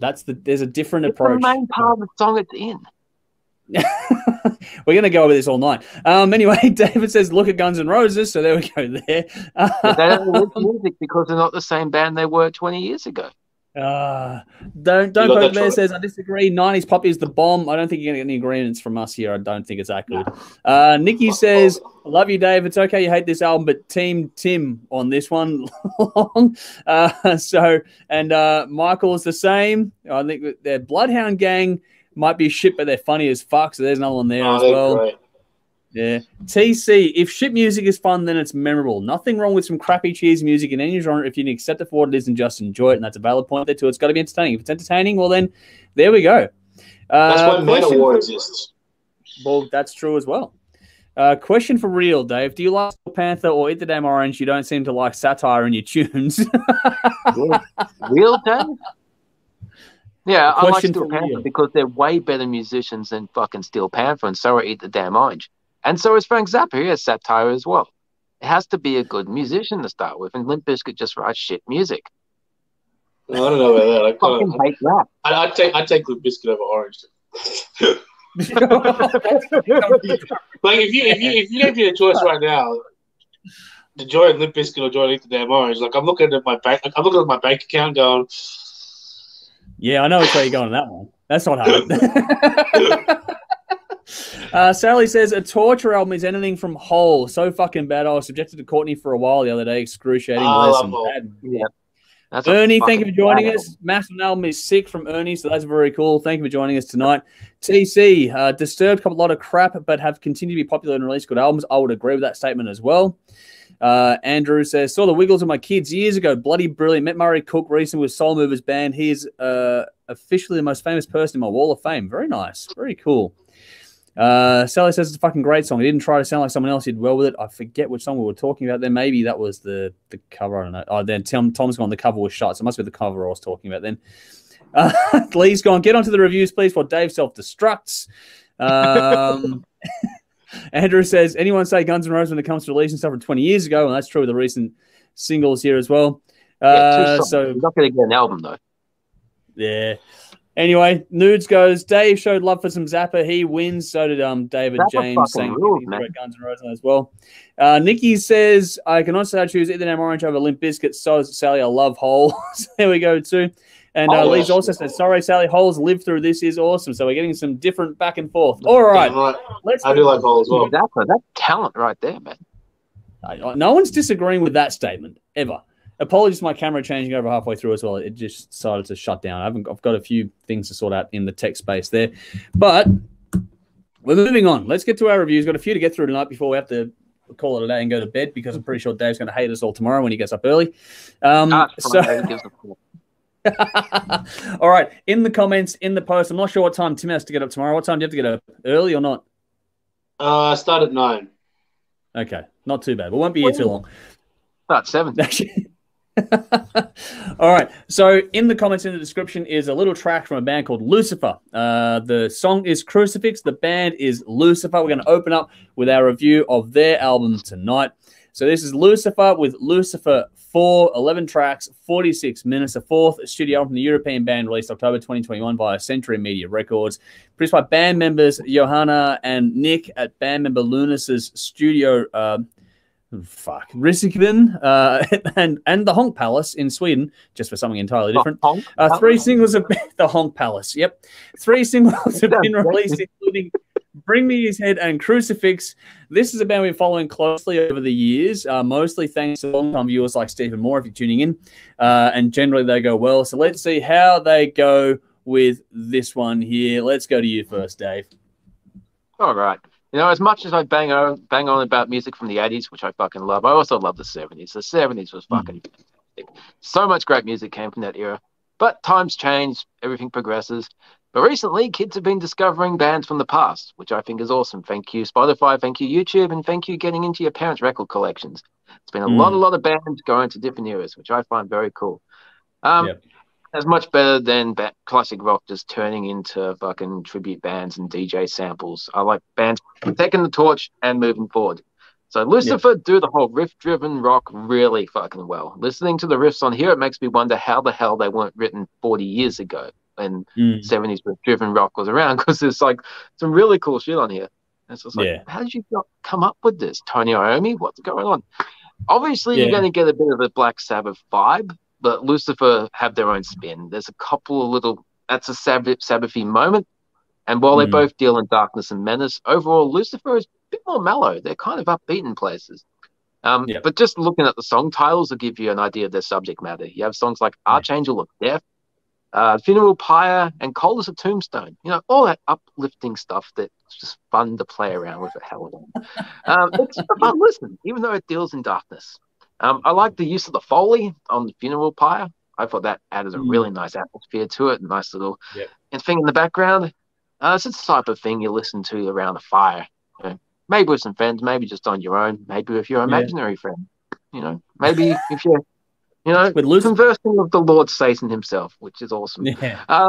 I haven't heard their first 2 albums. I've been meaning to go back on them, but I have heard the third one that we reviewed a couple of years ago. This time around, I think the guitar tone has a little less fuzz.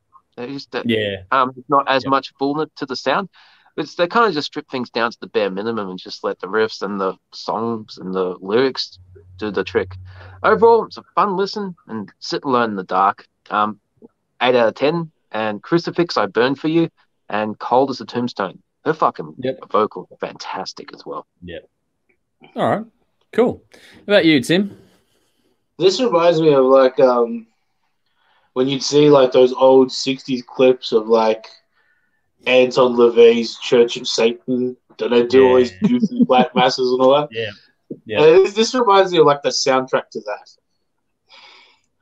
Or like a great B-grade horror movie. It's just fantastic. Yep. It's just nice and dark and spooky, and as Dave said, but it's also got that classic riff-driven rock thing to it. It's also a little dirty and gritty, but the right kind of dirty and gritty. Yeah. There's that right little touch of hairiness there just to get it on that edge of breaking up. And it sounds fantastic. The songs are great. It's just a nice, solid groove. The vocals are fantastic. They suit the songs really well.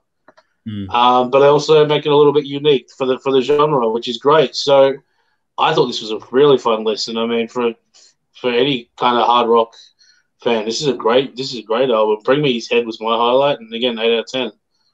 Okay, cool. I mean, with this band, if you know them, you know what you're in for by now.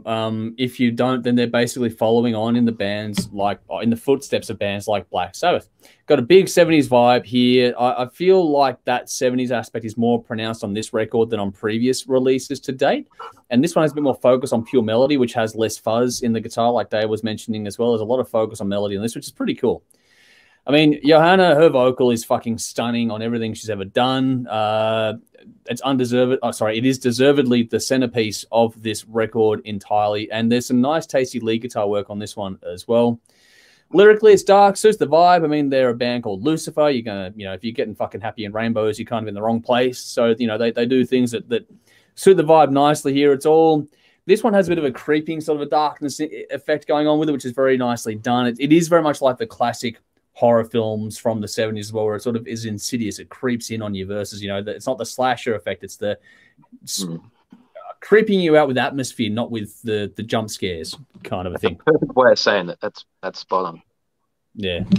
The mix is not as fuzzy as previous ones, but it does still have that fuzz, but it's a warmer kind of a feel to it overall, which, nothing's overcooked in this one, which is a critique I've got of this genre a bit, is that they tend to overheat the compressor on those tones, and they haven't done it on this one, which is really, really nice. And between that and where the vocal sits, this sounds really nice overall. But between that, the guitar and the vocal is a really nice byplay on the way this one goes together. Underneath that, you've got the bass and the drums doing their thing, giving the platform. Some organ hits here and there, nicely done. So it's got all the classic ingredients from the old days right through this one as well. There's little details too, like tambourine on Bring Me His Head. That's a really nice touch in the background there, and the way they were doing things, like where they were panning it hard left and right toward the back of the mix, they give you a full-blown 3D soundscape with this, which is really nicely done as well. They put the acoustic little thing in the middle of the album, which made it flow nicely. The whole thing's got great groove and feel, but I think that the downside for this one is it can get a bit one-paced for me. I enjoyed every track. There's nothing wrong with it, but I just think that it's one of those ones where I think that you'll love it and you'll be hooked no matter what, and this band will just be another stunning album, this album be another stunning one in their collection, or you might just skip a lot of it. And that's not going to be a negative thing on them at all, because they're doing what they do, and they do it very, very well. But I just think that the pacing of certain tracks on this just doesn't quite, I don't know, it's memorable, but at the same time, I'm struggling to find, makes me go, I'm going to pull that out of the CD shelf first over a bunch of other things from this year alone. It's a very, very tough year in competition terms to make it really, really stand out. It's very good. It's well done. It just might suffer a touch from that. But all that said, it's well worth listening to. It's a fucking great album. It's worth your time. It's just that it's a small critique that I figured. I just wanted to note there at the end of it all. But I'm like everyone else. I have an 8 out of 10. Bring Me His Head, Crucifix, and Wild Hearses. I liked that one as well. So those are my standouts on this tour. But at the game, my standouts on this were the more energetic tracks. So that kind of tells you something about that as well. There's just a bit of dynamics would have been better on this one. But hey, it is what it is. Some quick comments here. So Nikki's gone last can, boys. Let's see if it lasts as long as the last reviews. So I'm not sure about that. We'll see if Nikki runs out of drinks before we're done. And Andrew says, Lucifer are great. The single you linked is reminiscent of classic 70s Heart. Great band. So there you go. That is very true as well. So a bit of the female vocal, and that makes the Heart reference pretty easy to gather. Now, hang on. Is Nick on drums or guitar on this? Come a long way from Entombed's Clandestine Lift a Hand and Left Hand Path classic albums. All right, on this one, Nick is guitars and drums in production, but they do have, but I think he's doing more drums because he's the only drummer in the band. So you've got Johanna on vocal, Nick on guitar and drums, and you've got Martin on guitar, Linus on guitar, and then Harold on bass. So I imagine that, yeah, Nick's main role in this will be drums. So to answer that question for you, the Watcher collects comics over on YouTube. Thanks for joining us once again. Good to see you here. But yeah, that's the answer to that question for you there. But as I was teasing, time for a gear change. Let's move on through because we're going to keep it dark at least, but it's going to be very different in style. Next track to check out is Omnium Gatherum with their song Unity. It's dropped a few days ago, this single here. So, Nikki, if you're still with us, this is hopefully one for you because I know how much you loved them after you saw them play live. So, band is Omnium Gatherum. Reference track is Origin. That's what you're going for. It's in the comments. It's in the description. Let's get into it. This is Omnium Gatherum with Origin.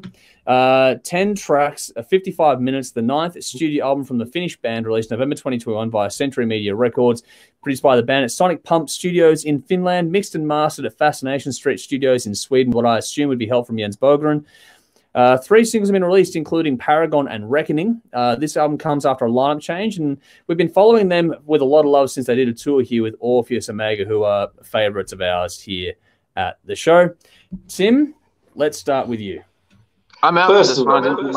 Yeah, you are out. Sorry, yeah. So, Dave, get a drink. Tim, you and I talk. First of all, I'm assuming Sonic Pump Studios was lost in translation. I don't know. That's what it's called. That must mean something different in Swedish because that just sounds wrong in English. That's what I got. Look, I think this is great. Actually reminds me a lot of Bellacore. Okay. Just a classic, smooth, very rhythmic death metal sound. Very laid back behind the beat, very fat riff bass, but also kind of mellow and melodic and very Bellacore-ish for mine. I thought this was fantastic. I really loved the sort of a lot of the interplays with the vocal and the drums was sort of very rhythmic vocal delivery, and then you sort of had the guitars kind of swinging against it. It was really well done. I thought this was a fantastic listen from start to finish if you like heavier songs. So this was a good one. Paragon was my highlight, but again, it's that really smooth death metal sound that got me. If you like this band, like Nikki, check out Bellacore. Or a local band that does something similar. But I do like the Bellacore albums better because I think they have a bit more variety. But this was in that same vein, and it's really good as well. Yeah. This one, for me, was a really immersive listen. You could sit there with the headphones on, just close the eyes, and it just fucking takes you away. The soundscape effect they did with this, it's technical death metal or melodic death metal, and it's, it fits that vibe. But what they've got with this musically, it's a weird melting pot here. But I kind of got a mix of, if you put Fear Factory and Pink Floyd in a blender, you'd get this. It's kind of what I took away from it, and both bands I enjoy, and so this is okay, cool. I like the way the synth and the keys were used on this one, just little touches here and there, and they built the space on this nightly. The mix on this is phenomenal. For a band that does the heavier side of music, this has so much space. The panning, the reverb, all those things were used on this just so well. There's some subtle hard panning too, which is really cleverly done. And this just makes this thing it's like listening to it in a great big cave, but the speakers are all evenly placed at the same time. It's like listening to a choir sing in a great acoustic cathedral. It just sounds fucking beautiful. The growling vocals are back a touch, which aids it to sort of, come through in the sonics of it. I don't know. For that, though, the lyrics were really clear. It's, again, a case of either I'm getting better at this or just this one was just really, really crystal clear. But the storytelling was great. It fit the vibe. This has a really dark atmosphere, but at the same time, where with Lucifer was a creeping kind of thing, this one's just a vibe that's there, but it's not oppressive or depressing or any of those things. It's just like you are underground, listen to this thing, but it's in an underground, really well lit kind of environment. So there's really great byplay between light and dark on this record. I fucking love it to bits. It's funny how some of the synth tones on this one actually put me in mind with the 80s touches that are prevalent everywhere at the moment. They had a little bit of that in this one, but it worked really nicely in this setting. It's something different. Like, it's got all your way this isn't your blast beat kind of stuff. This uses groove really nicely, which allows the synths to come in and the guitars to do their thing and the vocals to really do their bit on this one too. And the clean vocals, the harmonies on that were fucking phenomenal. Like, you don't normally get that level of a thought in the harmonized vocals on this style of music, but it was really, really well done. There's still enough technical and aggressive stuff in this, but I am curious about what the Rusted On fans think of this one, because I'm not sure if it's a big shift away from it or not. But for me, I was curious what Tim thought of this one, and I'm glad that he liked it too, because I thought that drumming on this one was really important for me personally. It really did make the album move. It gave it a really good pulse all the way through. I don't know. Did you find the drumming to be really important on this one, Tim? Yeah, that's what it's there for, man. For this sort of stuff. It's there to provide your groove and your swing, and then everything else just sits on top of it. There was some beautiful lead guitar work on this one too to complement that sort of stuff. Like, the groove and swing was there, but when the lead guitar kicked in, like the tones and the harmonies on this beautiful clean lead, stunning to listen to. The funny thing is that this shouldn't be as memorable to me as it is, but it just fucking stood out in my mind. I really did enjoy this one a lot. They got a cover on this at the end of it, a track from Infected Mushroom. I don't know the original or that band at all, but the last track on this is a cover and it fit perfectly. Like, I couldn't fucking tell the difference. Like, they have taken this whole thing, just flows so damn well. Look, and I think that this is a good little gateway album. If you ever wanted to dip your toes into this genre of music, the technical death metal or melodic death metal, this is probably a good place to start. It's a good sort of gateway album because it's easy for anyone to take in my point of view. I think it's great. Sit back with this one, put the headphones on or go to the good speakers, whatever you want to do, and really take this in as a complete listen. It's a bit of a longer one, but it's fucking rewarding. Gave it a 9 out of 10. I really like this one a lot. Paragon, Reckoning, and Unity were my standouts on this one. So there we go.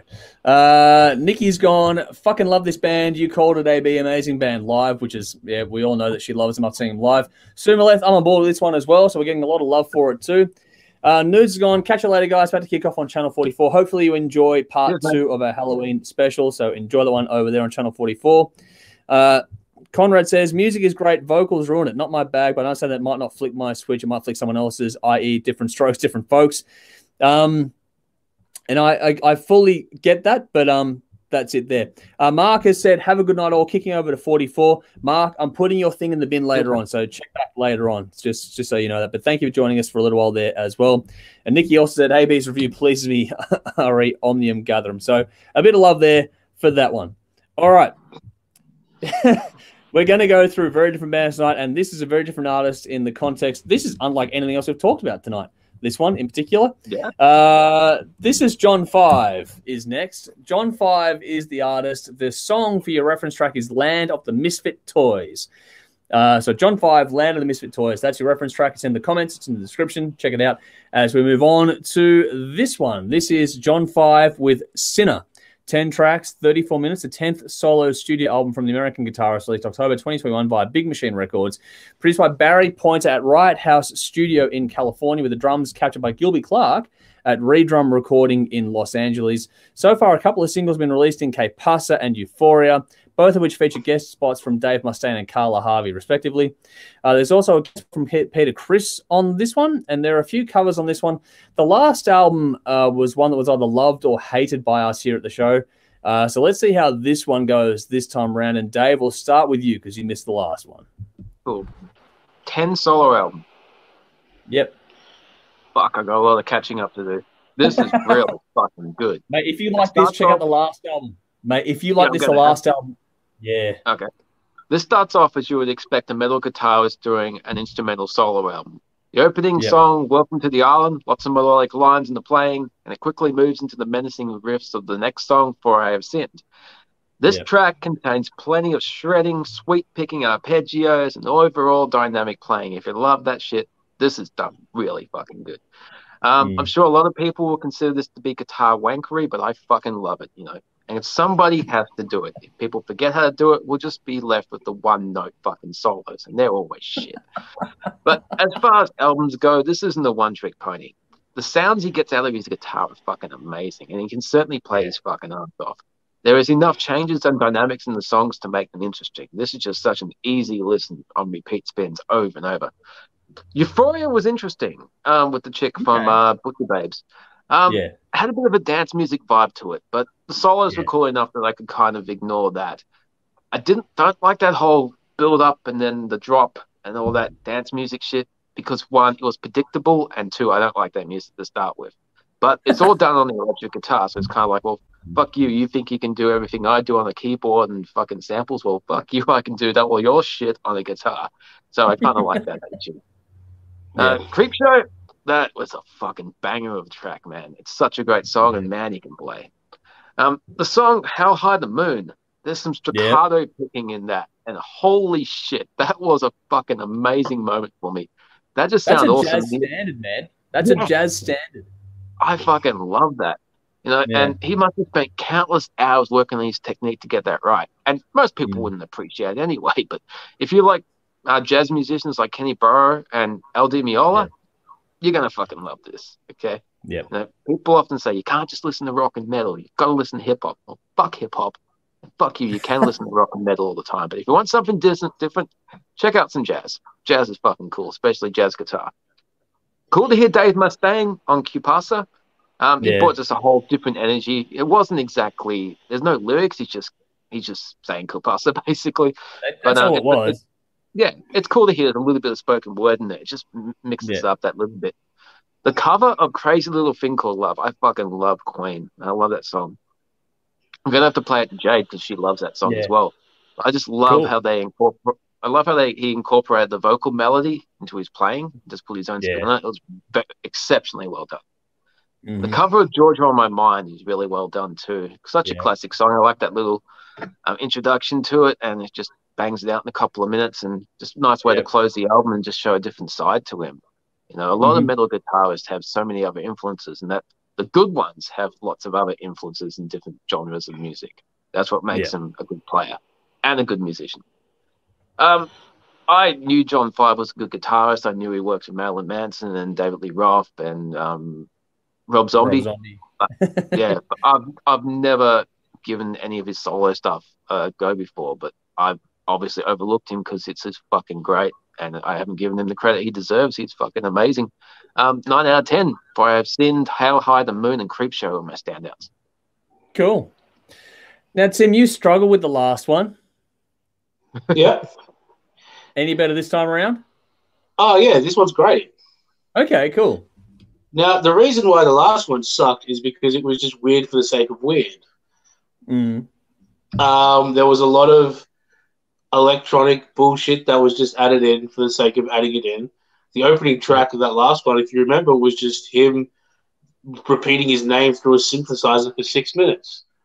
I think that's not this album.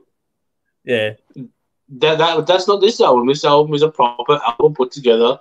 Don't get me wrong, it's a little bit quirky as well, but it just sounds like John 5 being John 5. And that's a much better album. It sounds like a much more genuine album. It sounds like an album that he should have made last time. As Dave said, his playing is fucking phenomenal. His technique is great. And I think his songwriting is fantastic because, again, you know, I said it before with guitar albums, you know, you've got to actually write songs. If I can just hear a regular song with a verse and chorus, I would just listen to a regular song with a verse and chorus. It's going to give me a reason to listen to it. And this gave me a reason to listen to it. Cool. Well, everything was played really well. I thought, you know, even like as you said, with How High Is the Moon, you know, when things needed to breathe and pull the guitar back, he pulled it back when he needed to, and he pushed forward when he needed to. I thought the album was put together really well. It actually flew by for me. When it was over, I was kind of like, oh, what the fuck's already gone? But yeah, this is a fantastic album from start to finish. And if you like the guitar wankery, played really well, then check this out. If you're going to do a guitar solo album, this is how it should be done. Yeah. Like Dave, I give it a 9 out of 10 as well. Nice. And my highlight tracks were How High Is the Moon, Land of Misfits Toys, and Georgia on My Mind. Nice. Cool. With John 5, unlike a lot of other guitarists out there that do these albums, he always does something different. There's always some wild twists and turns. He's not Wolf Hoffman where he goes and gets an orchestra to do stuff with him, but he's not Yngwie Malmsteen where it's just non-stop shred for the sake of shred either. This is everything he does there's a bit of humor in it to a degree. It's a little bit Yngwie. Yeah, no, hang on. There is some Yngwie in there, for sure. Now, there's plenty of guitar wankery here, but what I like about this verse is what I can't deal with when it comes to the Yngwie stuff. Well, credit where due, the last album surprised us all. But this one, it's built around what Tim said, the composition, the songwriting, that stuff is what hooks me into this one. And the sweeping notes and the arpeggiated shit and all that sort of stuff, it fits the songs. And so it's song first with all the glorious little bits and pieces you want over the top of it to give you all the wankfest stuff that you are looking for. But at the same time, you get really dumbed down, stupid tracks like Euphoria that I fucking love because it's built around a riff and a groove. And so you've got all the guitar wanker in the world, and you get all the silly stuff in this one too, and then you get the really just straight ahead, here's a riff, here's a groove, we're going to just settle into this one for a bit and build it up and drop it down, and it's going to be easy to take in. This is a relatively short listen that takes a wild fucking ride. It's if you like guitar work at all, you got to listen to it. But if like me, a lot of the guitar ones just sort of don't quite grab you. John 5 is one of those ones where because it's so diverse across listen, it's really worth your time because the diversity is what makes it interesting. And none of his albums are long either, so it's really easy to get through the half hour. But the other side of this one too, in this one in particular, was the jazz touches were nice on this. The more stripped back acoustic moments were really nice on this one too, and it all really flowed together. The cover of Crazy Little Thing Called Love is really well done. All the work on this is good. You know, the guest spots from, Dave Mustaine and Carla Harvey are fucking, they may as well not be there, to be honest. I mean, Que Pasa makes sense in the context of the song, but it's really just literally 2 words. And it's just, you get Dave to say Que Pasa into the microphone and then just cut it and paste it over the track. Carla Harvey was even less than that. We're just saying, whispering Euphoria into a microphone and then it's done. But it works. And that's the thing is it works. But it works. And in the way this thing is pieced together. All I can hear in my mind, right? Yeah. No, go on. Okay. You're going to say something. All I can hear in my mind is. All I can hear in my mind is whenever you say Dave Mustaine saying Que Pasa, I can't hear the song. I just hear like an over-exaggerated Dave Mustaine voice in my head going Que Pasa. And that's true. That is true. I'm hearing the Dave Mustaine from that acoustic live album we did a few weeks ago. Yeah. Yes. Definitely. But that's the Dave I'm hearing in my head going, Que Pasa. But it fit. It worked well. That's the thing is you got these different twists to what is normally just a pure shred fest or something that goes and puts you to sleep. This is something, I don't know, I love what they do. The production's great on this. The tones are fantastic. The mix is glorious. All the little details are here.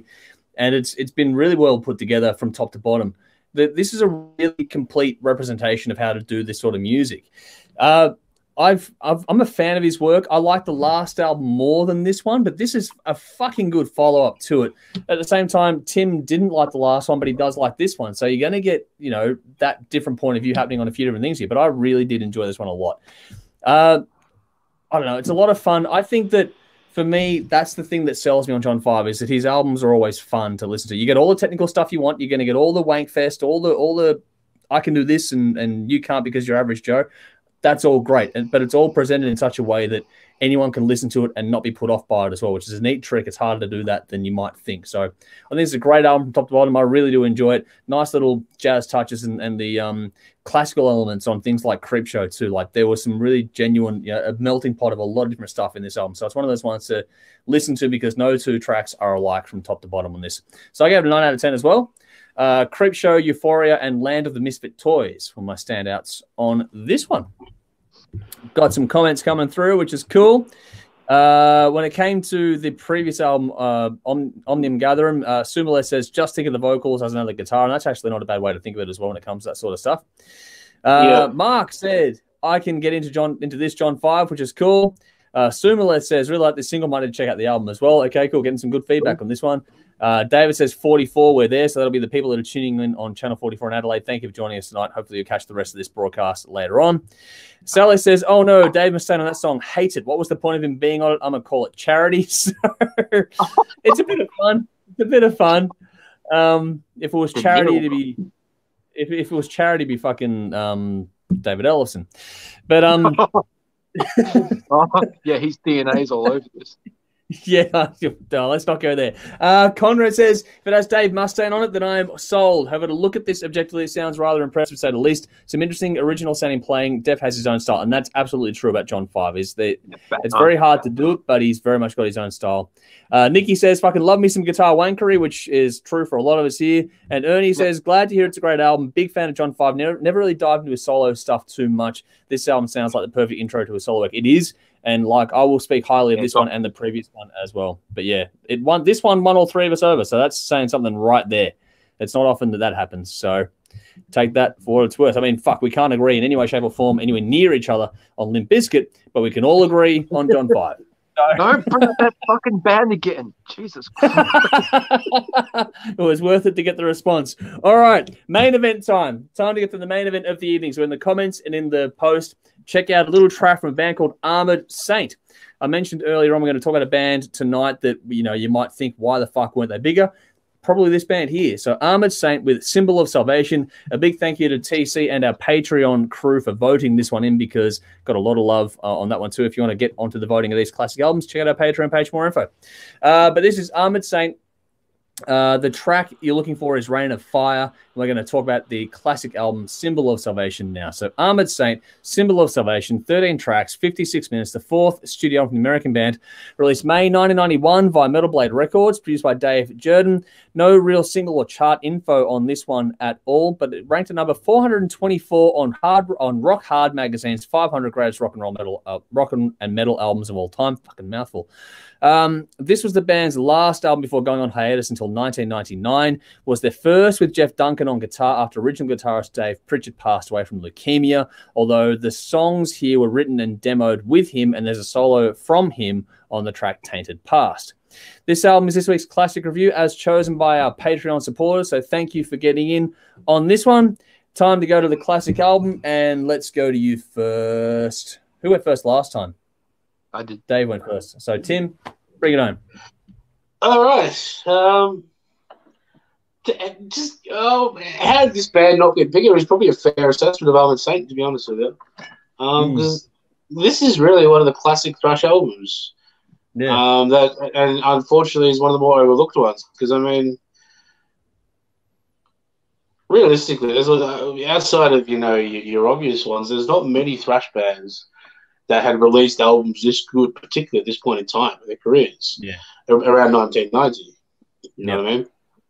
Yep. And when you listen to it back today, fucking 31 years later, it still sounds fucking incredible. And nice and fresh today. The vocals sound incredible. Guitars are incredible. It's really well recorded. And the songs are so incredibly well written. I mean, you know, it's amazing that Armored Saint, this album didn't blow them up, because it's really, you know, one of the better thrash albums you'll ever hear. You know, and it's one of those where you just kind of look through it and you go, I pick the dud. You know what I mean? There's really no weak track on it. I think it flows really well. There's even the softer moments that build up to the bigger moments. They're done correctly and they're timed out really well. There's also Earworm on here, which is great, and some of the guitar solos as well. It's absolutely they're so spectacularly well written. I mean, it's the right level of, you know, wankery, but also, you know, sticking your head a little bit as well. It's a great guitar solo. It's an all-round classic album. I mean, if you've not heard this, you're really missing out, because this is right up there with alongside the, you know, the Raining Bloods and the Justices and all that, as far as, you know, classic thrash metal albums go. So it is a classic. I give it 9.5 out of 10. I think it's one of my favorite albums out there, dropping like flies, and very questionable my two highlights. But again, as I said before, throw all the songs in a hat, pick out a random one, listen to it, and they're all fucking good. Yep. Well, Dave, I know you're a big John Bush fan, so yeah, how do you? I have been a big John Bush fan since Sound of White Noise when he joined Anthrax, and because of that, I've known of Armored Saint for many, many years. I never actually listened to them until last year when they released Punch the Sky, and that was a fucking great album. And been busy, but I've been meaning to go back and check out some of their back catalogue. So when I put this on, when it was on the list, I've been pissed off with myself ever since. I've been kicking myself for my first fucking listen because this is so good. I can't believe I've overlooked it for so long. I mean, 91 was such a fucking significant year in music. There were so many great bands, and somehow I overlooked this one. But I'm thinking back to when I was a kid. You know, I didn't know of this, and I didn't know of Armored Saint until John Bush joined Anthrax a couple of years later. And when you're a kid, you don't have that much money, and when you do have money, you're going to buy the bands that you know. So, like, I know Armored Saint, but do I want to spend my money on what I haven't heard, or do I want to buy something that I know? Now, if this band came out now, when people have such great access to music, they'd be a lot fucking bigger, and deservedly so. That's a good point. I don't know if it's exactly thrash. It's got the 16th note chug, but it's not as fast as a lot of thrash in the previous day. But if you compare it to the Black Album, it's heavier, maybe less diverse, but this is a different wheelhouse. But it's heavier than your average metal band, but not as thrashy as other thrash bands. But overall, John Bush sounds amazing on this. I mean, he would be one of the most underrated singers out there. I mean, he almost joined Metallica, and it would be a different world if he did that. But some people said John Bush almost joined Metallica, just like, but James Hetfield. But John Bush could have joined Metallica, and they would still probably be as big as they are because he's got the fucking chops. I mean, you can hear what he did in Sound of White Noise all through this, but there's a bit more soul and a bit more passion in there. He's not really confined to the heavier, darker sound that Anthrax were writing for. And it's just really cool to hear something different from this guy. I knew he was a great singer. I didn't know he had such a great range and such great passion to his singing. The Last Train Home and The Truth Always Hurts. There's some great screams and wails, and just the way he delivers the vocals is just something really unique. As far as composition goes, Tribal Dance, that's a very cool, it's a bit of an experiment. It works really, really well. And the fucking solo in that is so good. And the clear notes, they have like the quieter moments. And it's just I don't know much about this band, but this guitar player's got some fucking chops. I mean, once again, the clean tones on Last Train Home, it just sets that nice backdrop for John Bush to get his story out there. The lyrics are really well, he wrote most of these lyrics too, I think. I mean, writing lyrics like this, probably not just his singing, but his ability to write great stories probably appealed to Anthrax as well. They really bagged the good one. And, I would love Anthrax. I love Joey's back with the band, but, man, bring Bush back as well. And have both. Have fucking both, man. There's no reason why you can't do that. Halloween did it. Halloween can do it. Have half a set of each. Just have the whole thing. Now, these songs are just instantly catchy. This can't be background music. It just grabs you by the fucking throat and forces you to pay attention. And as Tim said, there's not a dud moment. It's just one song. I remember my first listen, like last week, and you got Rain of Fire, Dropping Like Flies, Last Train Home, Tribal Dance. It's like, when is it going to give me a bad song? I can't write all these songs in a fucking standout, but it just delivers song after song. I like how the songs are different in length, the tempo changes, there's diverse themes to the lyrics. Every song hits the mark, and there's really no bad moment. Got a bit of a punky edge to Hanging Judge, and I'm not a massive punk fan. The reason I don't like punk is because like the shitty vocal delivery and just the poor production. But that punk edge really gave it that energy, and I like the energy, but do it cleanly, for lack of a better term. And it's fucking great energy. But 9.5 out of 10. This album fucking rules, and I can't pick a dud moment. Every song's a standout.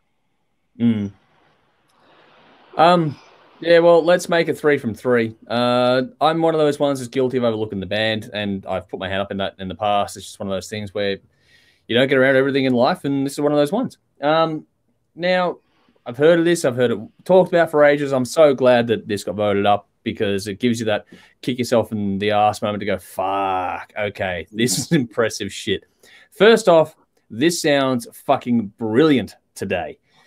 The mix is fucking fantastic. The clarity, the depth, the whole lot. The tones are to die for. The mixing of things like the harmonies on this is just so fucking good. I could listen to this record. It's got just enough sort of growl to it too, though. Like, it's not a soft touch at all. This has enough bite, enough edge, but it's got some really beautiful stuff mixed in with this one as well. If you can think of, like, to me, when I was listening to this one, it was a bit of a crossover between Cowboys era Pantera with, you know, classic all-time great Skid Row. You put that in a blender, you're going to get something like this. But again, yeah, you know, that with the more thrashy bass. But then you also get things which are kind of contemporary, because for some of the vocal parts where they strip things back, I got like a Lane Staley vibe in the vocal delivery on the slower stuff, the more tortured stuff. So for me to compare him to Lane Staley is saying something in itself, because he's that good. Like, the vocal tone delivery is just, wow, okay, this is impressive stuff. And his range of emotive performance in the vocal is fantastic. He does whatever the song needs and does it exceptionally well. There's some blistering lead work on this one as well. You know, if you like your riffs, leads, and vocals, then fuck, this is going to make you happy no matter what. But I loved how the rhythm section got the shine on this one too. They know how to strip things back or to pull things back and let the drums and the bass take the lead on things, and then to also, you know, let it really push songs like Tribal Dance, like you're talking about the rhythm in that, and that's a different thing. Like, none of this is... No, you can't find a dud song in this one, but there's so much diversity within the listen, but it all ties together exceptionally well. It's very hard to pull off an album like this. I think that the only slight critique I could give it is it might be a touch on the longer side, but at the same time, I wouldn't know what you'd do about it. I wouldn't know what to do about it, because everything here is like, what do you choose to cut, or what part of this do you cut? I think maybe you could have trimmed 30 seconds off of it by maybe culling just a touch of an end of one song. That might be it. That might be it. It's pretty hard to fucking fault this one. It's not all nuts. It's not all full on metal. There's some nice slower stuff. Like, the middle of this album really does slow things down, and it builds back in nicely toward the end of it too. Like, you've got an epic track toward the end, Tainted Past, which is like the longest track on this thing at 7 minutes plus. That's a really nicely done track. That shows you the composition chops. But across the whole album, when you get to things like Last Train Home on this one, but also, what is it, Another Day? That song, how it starts off sort of slow and then builds, and it starts to kick in the back half of the album. Like, that is the great, like the instrumental track in the middle of the album, that one sort of follows it. This whole, like, your Half-Drawn Bridge is a really cool instrumental in the middle. Then you got Another Day, which sort of starts off slow and then builds and builds and builds, and that kicks off the second half of the album. Before that, you got Always Hurt. The Truth Always Hurts, which is like the most ballady kind of thing here. Like, this is really fucking well done. The whole craft, production, performances, songs, you know, the album flow, the whole fucking thing is just, what the fuck? This is so bloody good. And you know, we've checked out the previous album, checked out this one now. They've got like 9 studio albums, I think. So we'll try and arrange a special on these guys at some point, I think, because there's a lot here to go through, and I've not heard anyone say a bad word about them. It's just one of those things where you go, fuck, this should be a lot bigger. Like, how this didn't get the same credit as other albums at the time is fucking beyond me. Like, this is equal to those albums, better than some. It's just, I don't get it. If we were talking about meritocracy, this is right up there. Again, you can do everything right, and it just doesn't quite click for you, hence back the conversation at the start of the show. And this is one of those ones, but just, fuck, this is fantastic. If you haven't checked this out, do it. If you like metal or heavy rock, if you're watching us, this album, now, if you've overlooked it, get onto it. Otherwise, in the comments, people are saying that they do know this one and going, where the fuck have you been all my life? That's where it is now. So better late than never. This is one of the ones to check out. 9.5 out of 10 from me as well. Rain of Fire is a kick-ass fucking opening to a record. They've got that here. But also Burning Question, Last Train Home, and Another Day. I love this album from top to bottom. It's fucking fantastic. TC, you've been advocating for this for quite some time. Thank you for doing so, and thank you to the Patreon crowd for voting this one in as well. 30th anniversary for this album this year. Fuck me. Well done. Love it. All right. Sally says, I was going to say the same thing. This band should have been much bigger. Perfect example and point of the previous conversation. Great band. TC says, lots of bands get called underrated, but these guys are the true definition of the word. This album is phenomenal from start to finish. John Bush still sounds as good today. If you like this, then check out the recent live version of this album. It sounds like it was recorded back in the day this album was released. Fuck, that'd be cool. Okay, go check that out. Yeah. Conrad says, never listened to them back in the day at all. I have this on cassette somewhere, but never really gave it a listen. Listening to it now sounds rather solid. I do remember seeing them at Billboard a few years ago. They were good. Ernie says, bring back Bush, which is, I think a lot of people are saying that one here tonight. We do love Bush.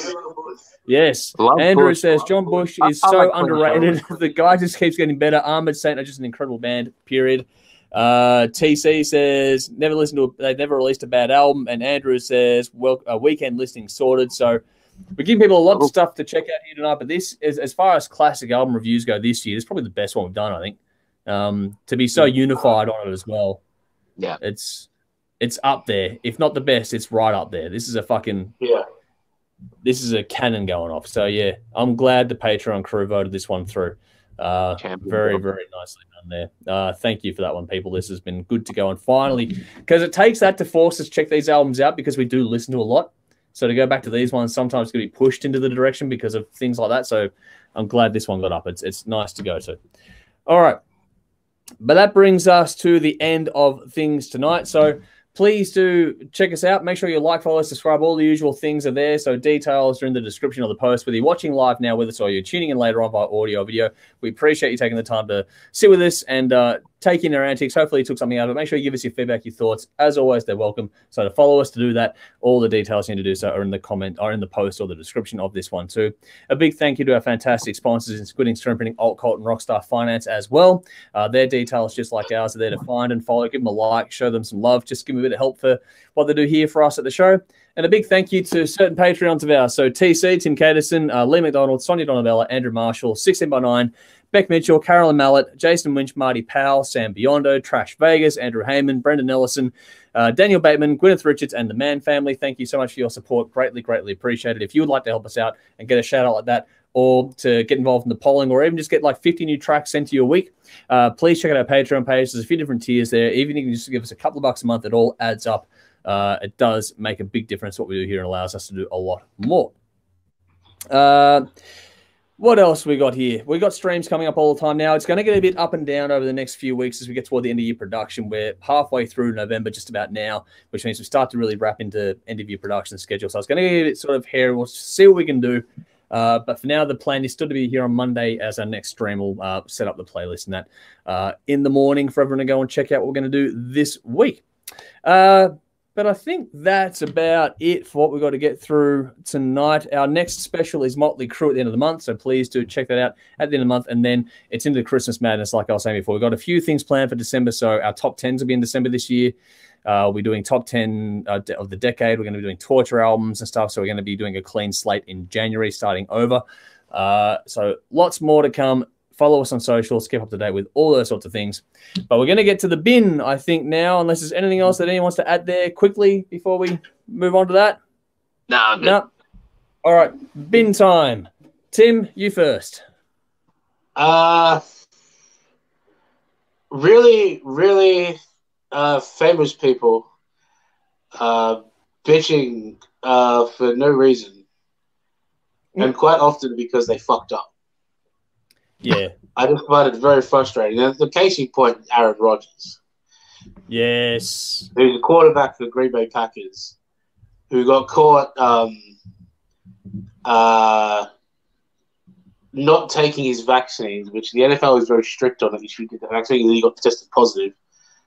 And then sort of blaming the media for going after him, when in reality it was NFL protocol who had him. Yep. So Aaron Rodgers is a little piece of shit. The other person who comes to mind is Scottie Pippen. He's doing something at the moment, isn't he? Fucking hell. Scottie Pippen is like, well, I didn't like The Last Dance because it made us look like the second fiddle to Michael Jordan. I got news for you, Scottie Pippen. You were. You didn't win a title with Portland. Yep. You know, when the greatest NBA final series of all time, or playoff series, was an Eastern Conference series between the Lakers and Portland. And there's a very famous point from Game 6 when Kobe alley-oops it to Shaq. But the point is, on the losing side of that was Scottie Pippen's Portland Trailblazers. He didn't win the title of Portland because he didn't have his Batman with him. Yep. Yeah. So, and Pippen complaining that he looked like they made him look like he complained a lot, and he proceeded to complain a lot. So yeah, fuck that dude. He didn't do himself any favors this week, did he? Also, Travis Scott, fuck that guy. Yeah, fuck that guy too. Fuck him. Having said that, I think there is no greater euphemism for 2021 than Travis Scott doing the robot while people are just dying around him. Yeah, it's fucking disgusting. Up. Yeah, it was disgusting. So yeah, terrible dude, terrible human. He's been taken off a bunch of festivals they've done. So that's what you get. Yep. Not hard to work it out. Yeah. All right, Dave. What about you? Yeah, I had one, but we've got a lot of content coming up, so I'm going to stockpile that one because I came up with 3 during the course of this taping. One being running out of beer. As much as I like red wine, I prefer beer, and I prefer whiskey to both. So I like alcohol. Anything with alcohol in it is good. So running out of beer, not good. I've been out for a week. I just haven't been able to get to the fucking shops. Number 2, there's a really creepy fucking noise over there. This is the folly of filming outside. I think it's a bird, but the bird should be asleep. It could be a possum. Whatever it is, it keeps fucking walking by. I'm not sure what it is. It's paranoying me to shit out. The third one is back at about 8:45 to 9 o'clock. You might have heard some noises while we were talking about the Hard Rock happenings. My fucking neighbor was on the roof fixing his garage. It was pissing me off because he had his fucking drill. Like, dude, if I can do this shit with the fence during the day, you don't do it at 9 o'clock at night. That's just fucking weird. Yeah, now, I think, that makes no sense. What are you doing on your roof for a fucking drill? Yeah, Dave, I think it's almost time for you to mow your lawn. Yeah. That could be cool. And to really piss the neighbors off, I'll pump some Limp Biscuit while I'm doing it. Yes. Fucking yeah. Big thirst in the house, boy. Fucking yo. Oh wow. I got that for all time. All right. You done? You had your event now? You're all good? Yeah, I'm good. All right. I'm going to follow on from Tim a little bit here and go to the basketball theme.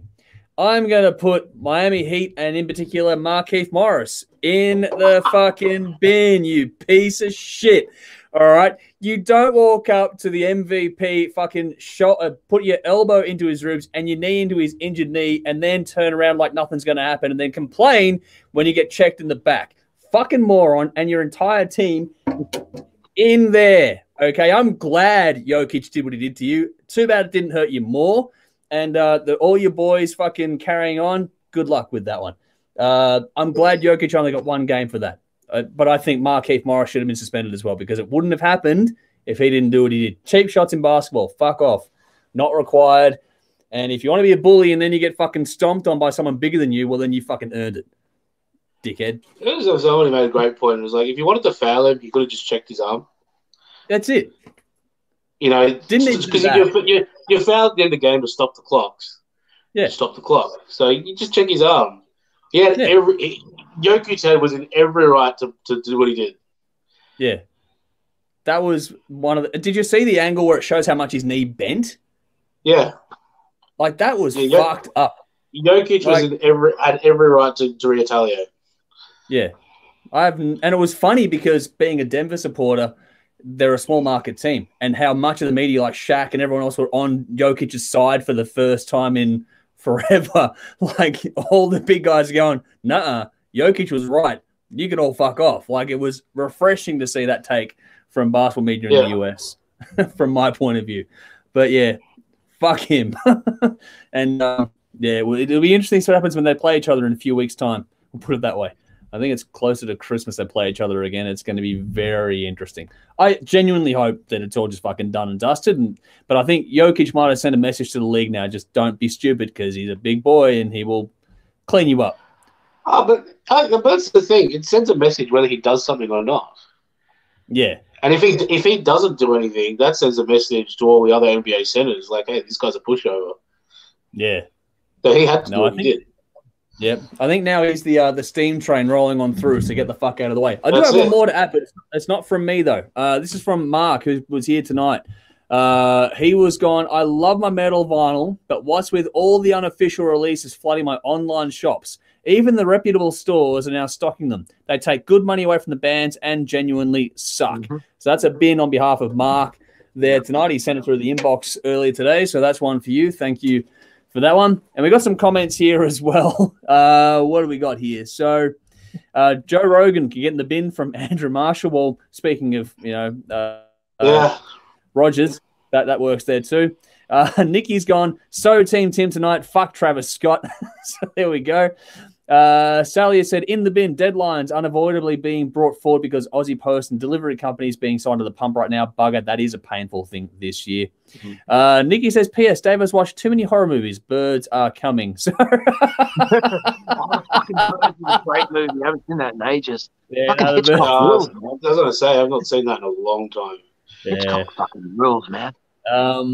Andrew said, another fun night, so thank you for joining us tonight. And Nikki also said, love you, Patreon supporters. Keep up the great work. If not already a Patreon, get on it. For only $2 a month enables us to do more. We'll do something special. What's your request? Not nudity, but a drink and a catch-up for sure. We are planning a lot of things in that space, depending on the... More nudity, man. No, you do. What's that calendar we were talking about? They call us the Hard Rock Show for nothing. Yeah, well, there we go. The Hard Rock Show. Yeah, that's not an old gag, that one. Nikki says, in the bin, fuck TARS that shoot the messenger. I don't make the rules here. It's a help. Don't yell at me when you fuck up. Well, there you go. Yeah. That's true as well. That's fucking stupid. But yeah, I think that's about it for tonight. Bit of fun. Been good. Been a longer one, but that's what we are these days anyway. It's thank you both for sticking around and getting through a bit tonight. We don't normally do 4 reviews, but we wanted to try and catch up for what we missed last week to make it a bit more. It was a big week last week. It was. So wanted to not miss a few things there, which is why we're trying to play a bit of catch up this week. We'll get to more normal things next week. I think Andrew's gone, can I shoot the calendar? Well, yeah, I think we can all shoot the calendar this year. It's an interesting one, if nothing else. But yeah, I think that's it. Is there anything else you guys want to add before we get on out of here and wrap this up for the night? No, I think we're good. We're good? All right. Well, thank you, everyone, for joining us. It's been another fun night. Thanks for getting involved in the comments, and make sure you do keep that up next time around or just keep coming tonight as well. And thank you to you two for taking a few hours here tonight to spend some time and have some fun. Mark's jumped on saying, wicked, rock out, good. I'm glad you were here to see the bin there as well. Thank you for sending that through to us. All right. But that's it for now for us. We will see you all again very, very soon. Just follow our socials to find out exactly when. But this time, it should be Monday night is next stream for you. But check us out on television as well. Channel 44, Adelaide, Thursday nights, 10 p.m. Australian Central Daylight Time and 10:30 p.m. Saturday night, and Channel 31 in Melbourne on Eastern Daylight Time. You can stream both of those online at the same time at ctv.org. Sorry, ctvplus.org.au. That's the website you're going to go there. But I think that's it for now. We'll get out of here. Thank you all so much for tuning in. We'll see you all again very, very soon. Until then, though, I'm Andrew. Tim. I'm Normal Dave. As always. Drink up. Rock on. Cut bully sick and bust a cap in your ass, G. Fucking white boy.